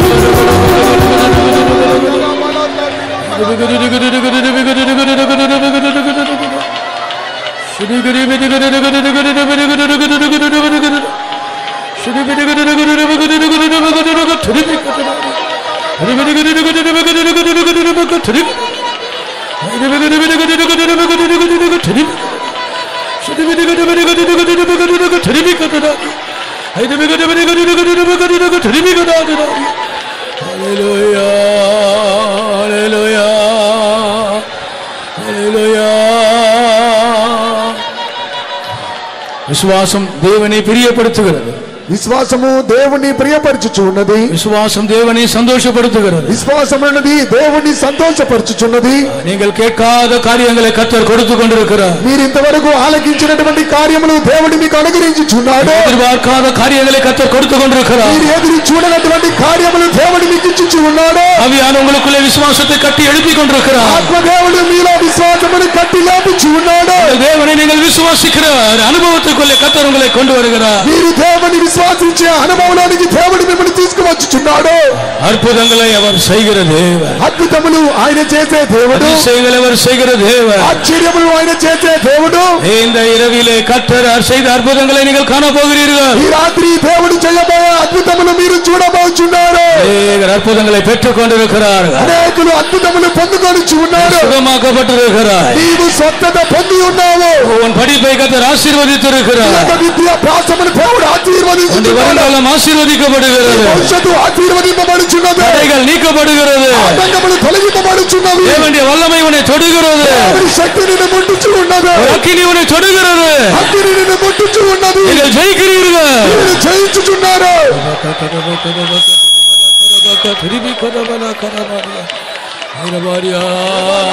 నమ్ముట నీవలనైతే నీకు సమస్తము సాధ్యమే. నమ్ముట నీవలనైతే నీకు సమస్తము సాధ్యమే. నిన్ను పిలిచిన దేవుడు నమ్మకస్తుడు. నీ జీవితమంతయు కాపాడును. నిన్ను పిలిచిన దేవుడు నమ్మకస్తుడు. నీ జీవితమంతయు కాపాడును. నమ్ముట నీవలనైతే నీకు సమస్తము సాధ్యమే. నమ్ముట నీవలనైతే నీకు సమస్తము సాధ్యమే. నమ్ముట నీవలనైతే నీకు సమస్తము సాధ్యమే. నమ్ముట నీవలనైతే నీకు సమస్తము సాధ్యమే. నమ్ముట నీవలనైతే నీకు సమస్తము సాధ్యమే. నమ్ముట నీవలనైతే నీకు సమస్తము సాధ్యమే. నమ్ముట నీవలనైతే నీకు సమస్తము సాధ్యమే. నమ్ముట నీవలనైతే నీకు సమస్తము సాధ్యమే. నమ్ముట నీవలనైతే నీకు సమస్తము సాధ్యమే. నమ్ముట నీవలనైతే నీకు సమస్తము సాధ్యమే.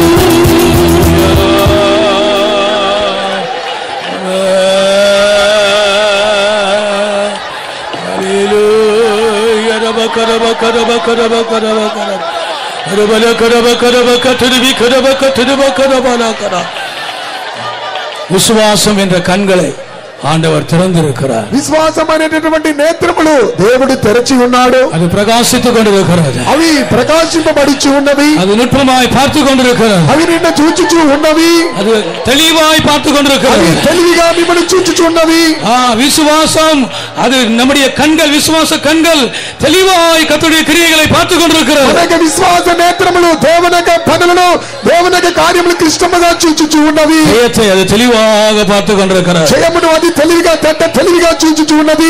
கர்த்தர் நம்முடைய கண்களை பிரகாசிக்க செய்திருக்கிறார். దేవుడు మనకి కన్నులను ప్రకాశింపజేసి ఉన్నాడు. அங்கே தேவன் கிரியை செய்கிறார். అక్కడ దేవుడు క్రియ చేయించి ఉన్నాడు. அங்கே தேவன் பெரியவராயிருக்கிறார். అక్కడ దేవుడు గొప్పవాడిగా ఉన్నాడు. அங்கே தேவன் சர்வ வல்லவராயிருக்கிறார். అక్కడ దేవుడు సర్వశక్తి గలవాడిగా ఉన్నాడు. அங்கே அவர் நமக்கு அறிவுக்கு மிஞ்சினவராயிருக்கிறார். అక్కడ మనకు జ్ఞానమునకు మించిన వాడిగా ఉన్నాడు. பலத்துக்கு மிஞ்சினவராயிருக்கிறார். ఆయన మన ఫలమునకు మించిన వాడిగా ఉన్నాడు.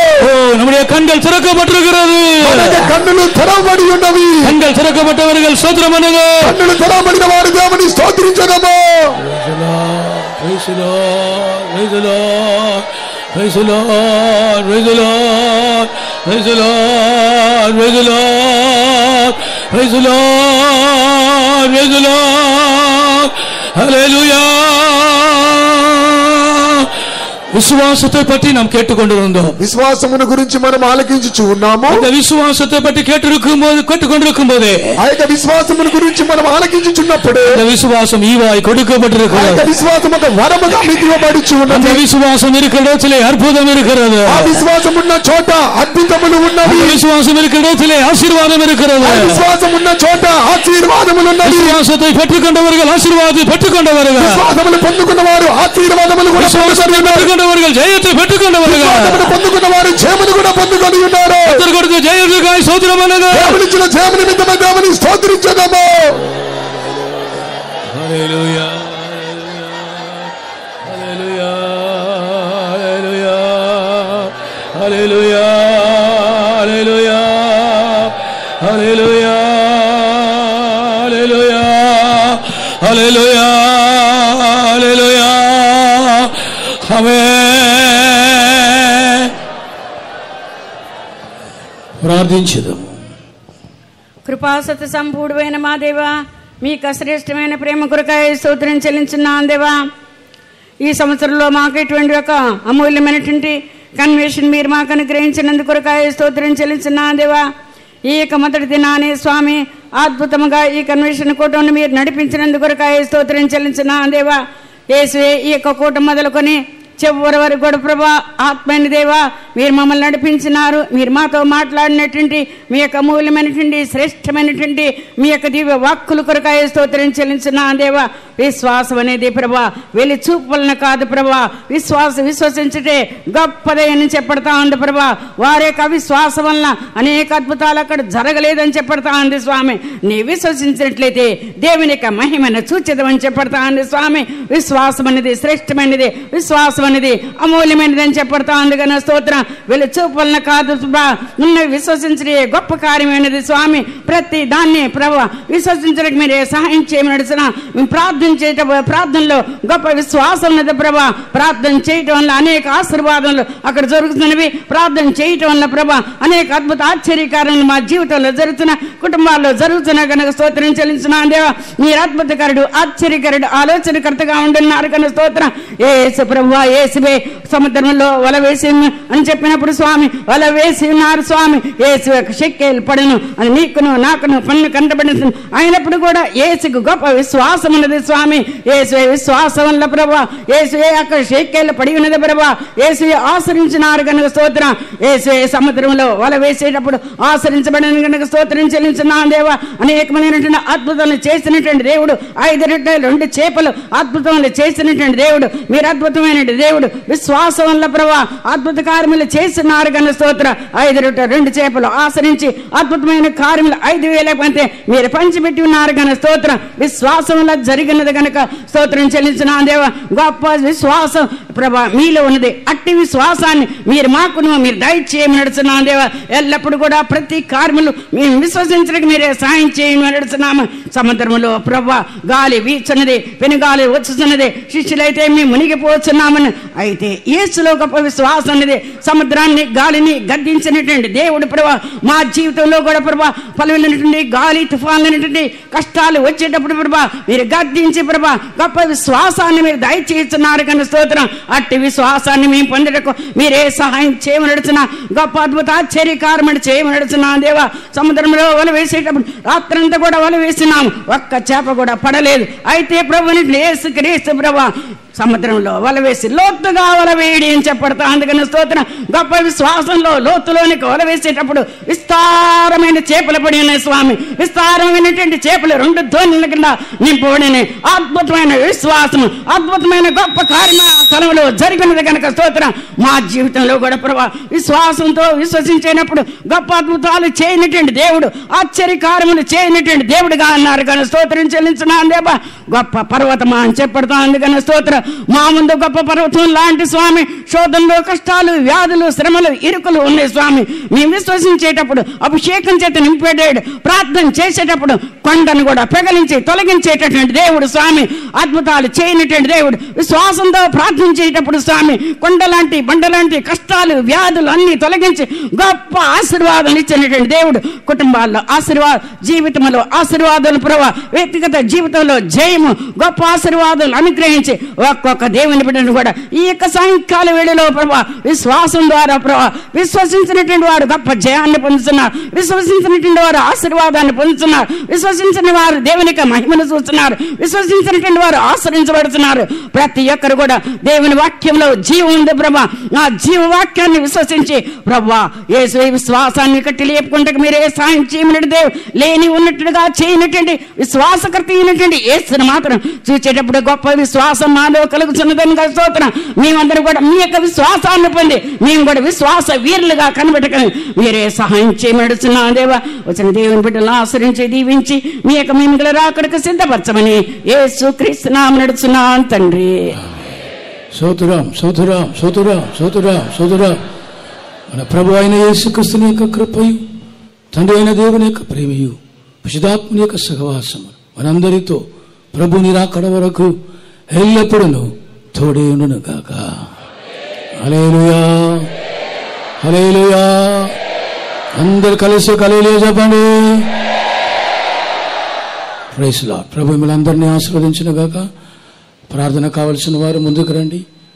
పాస్టర్స్, ఎల్డర్స్ అందరూ స్టేజ్ కింద వెళ్ళండి. దయచేసి ప్రార్థన చేయండి.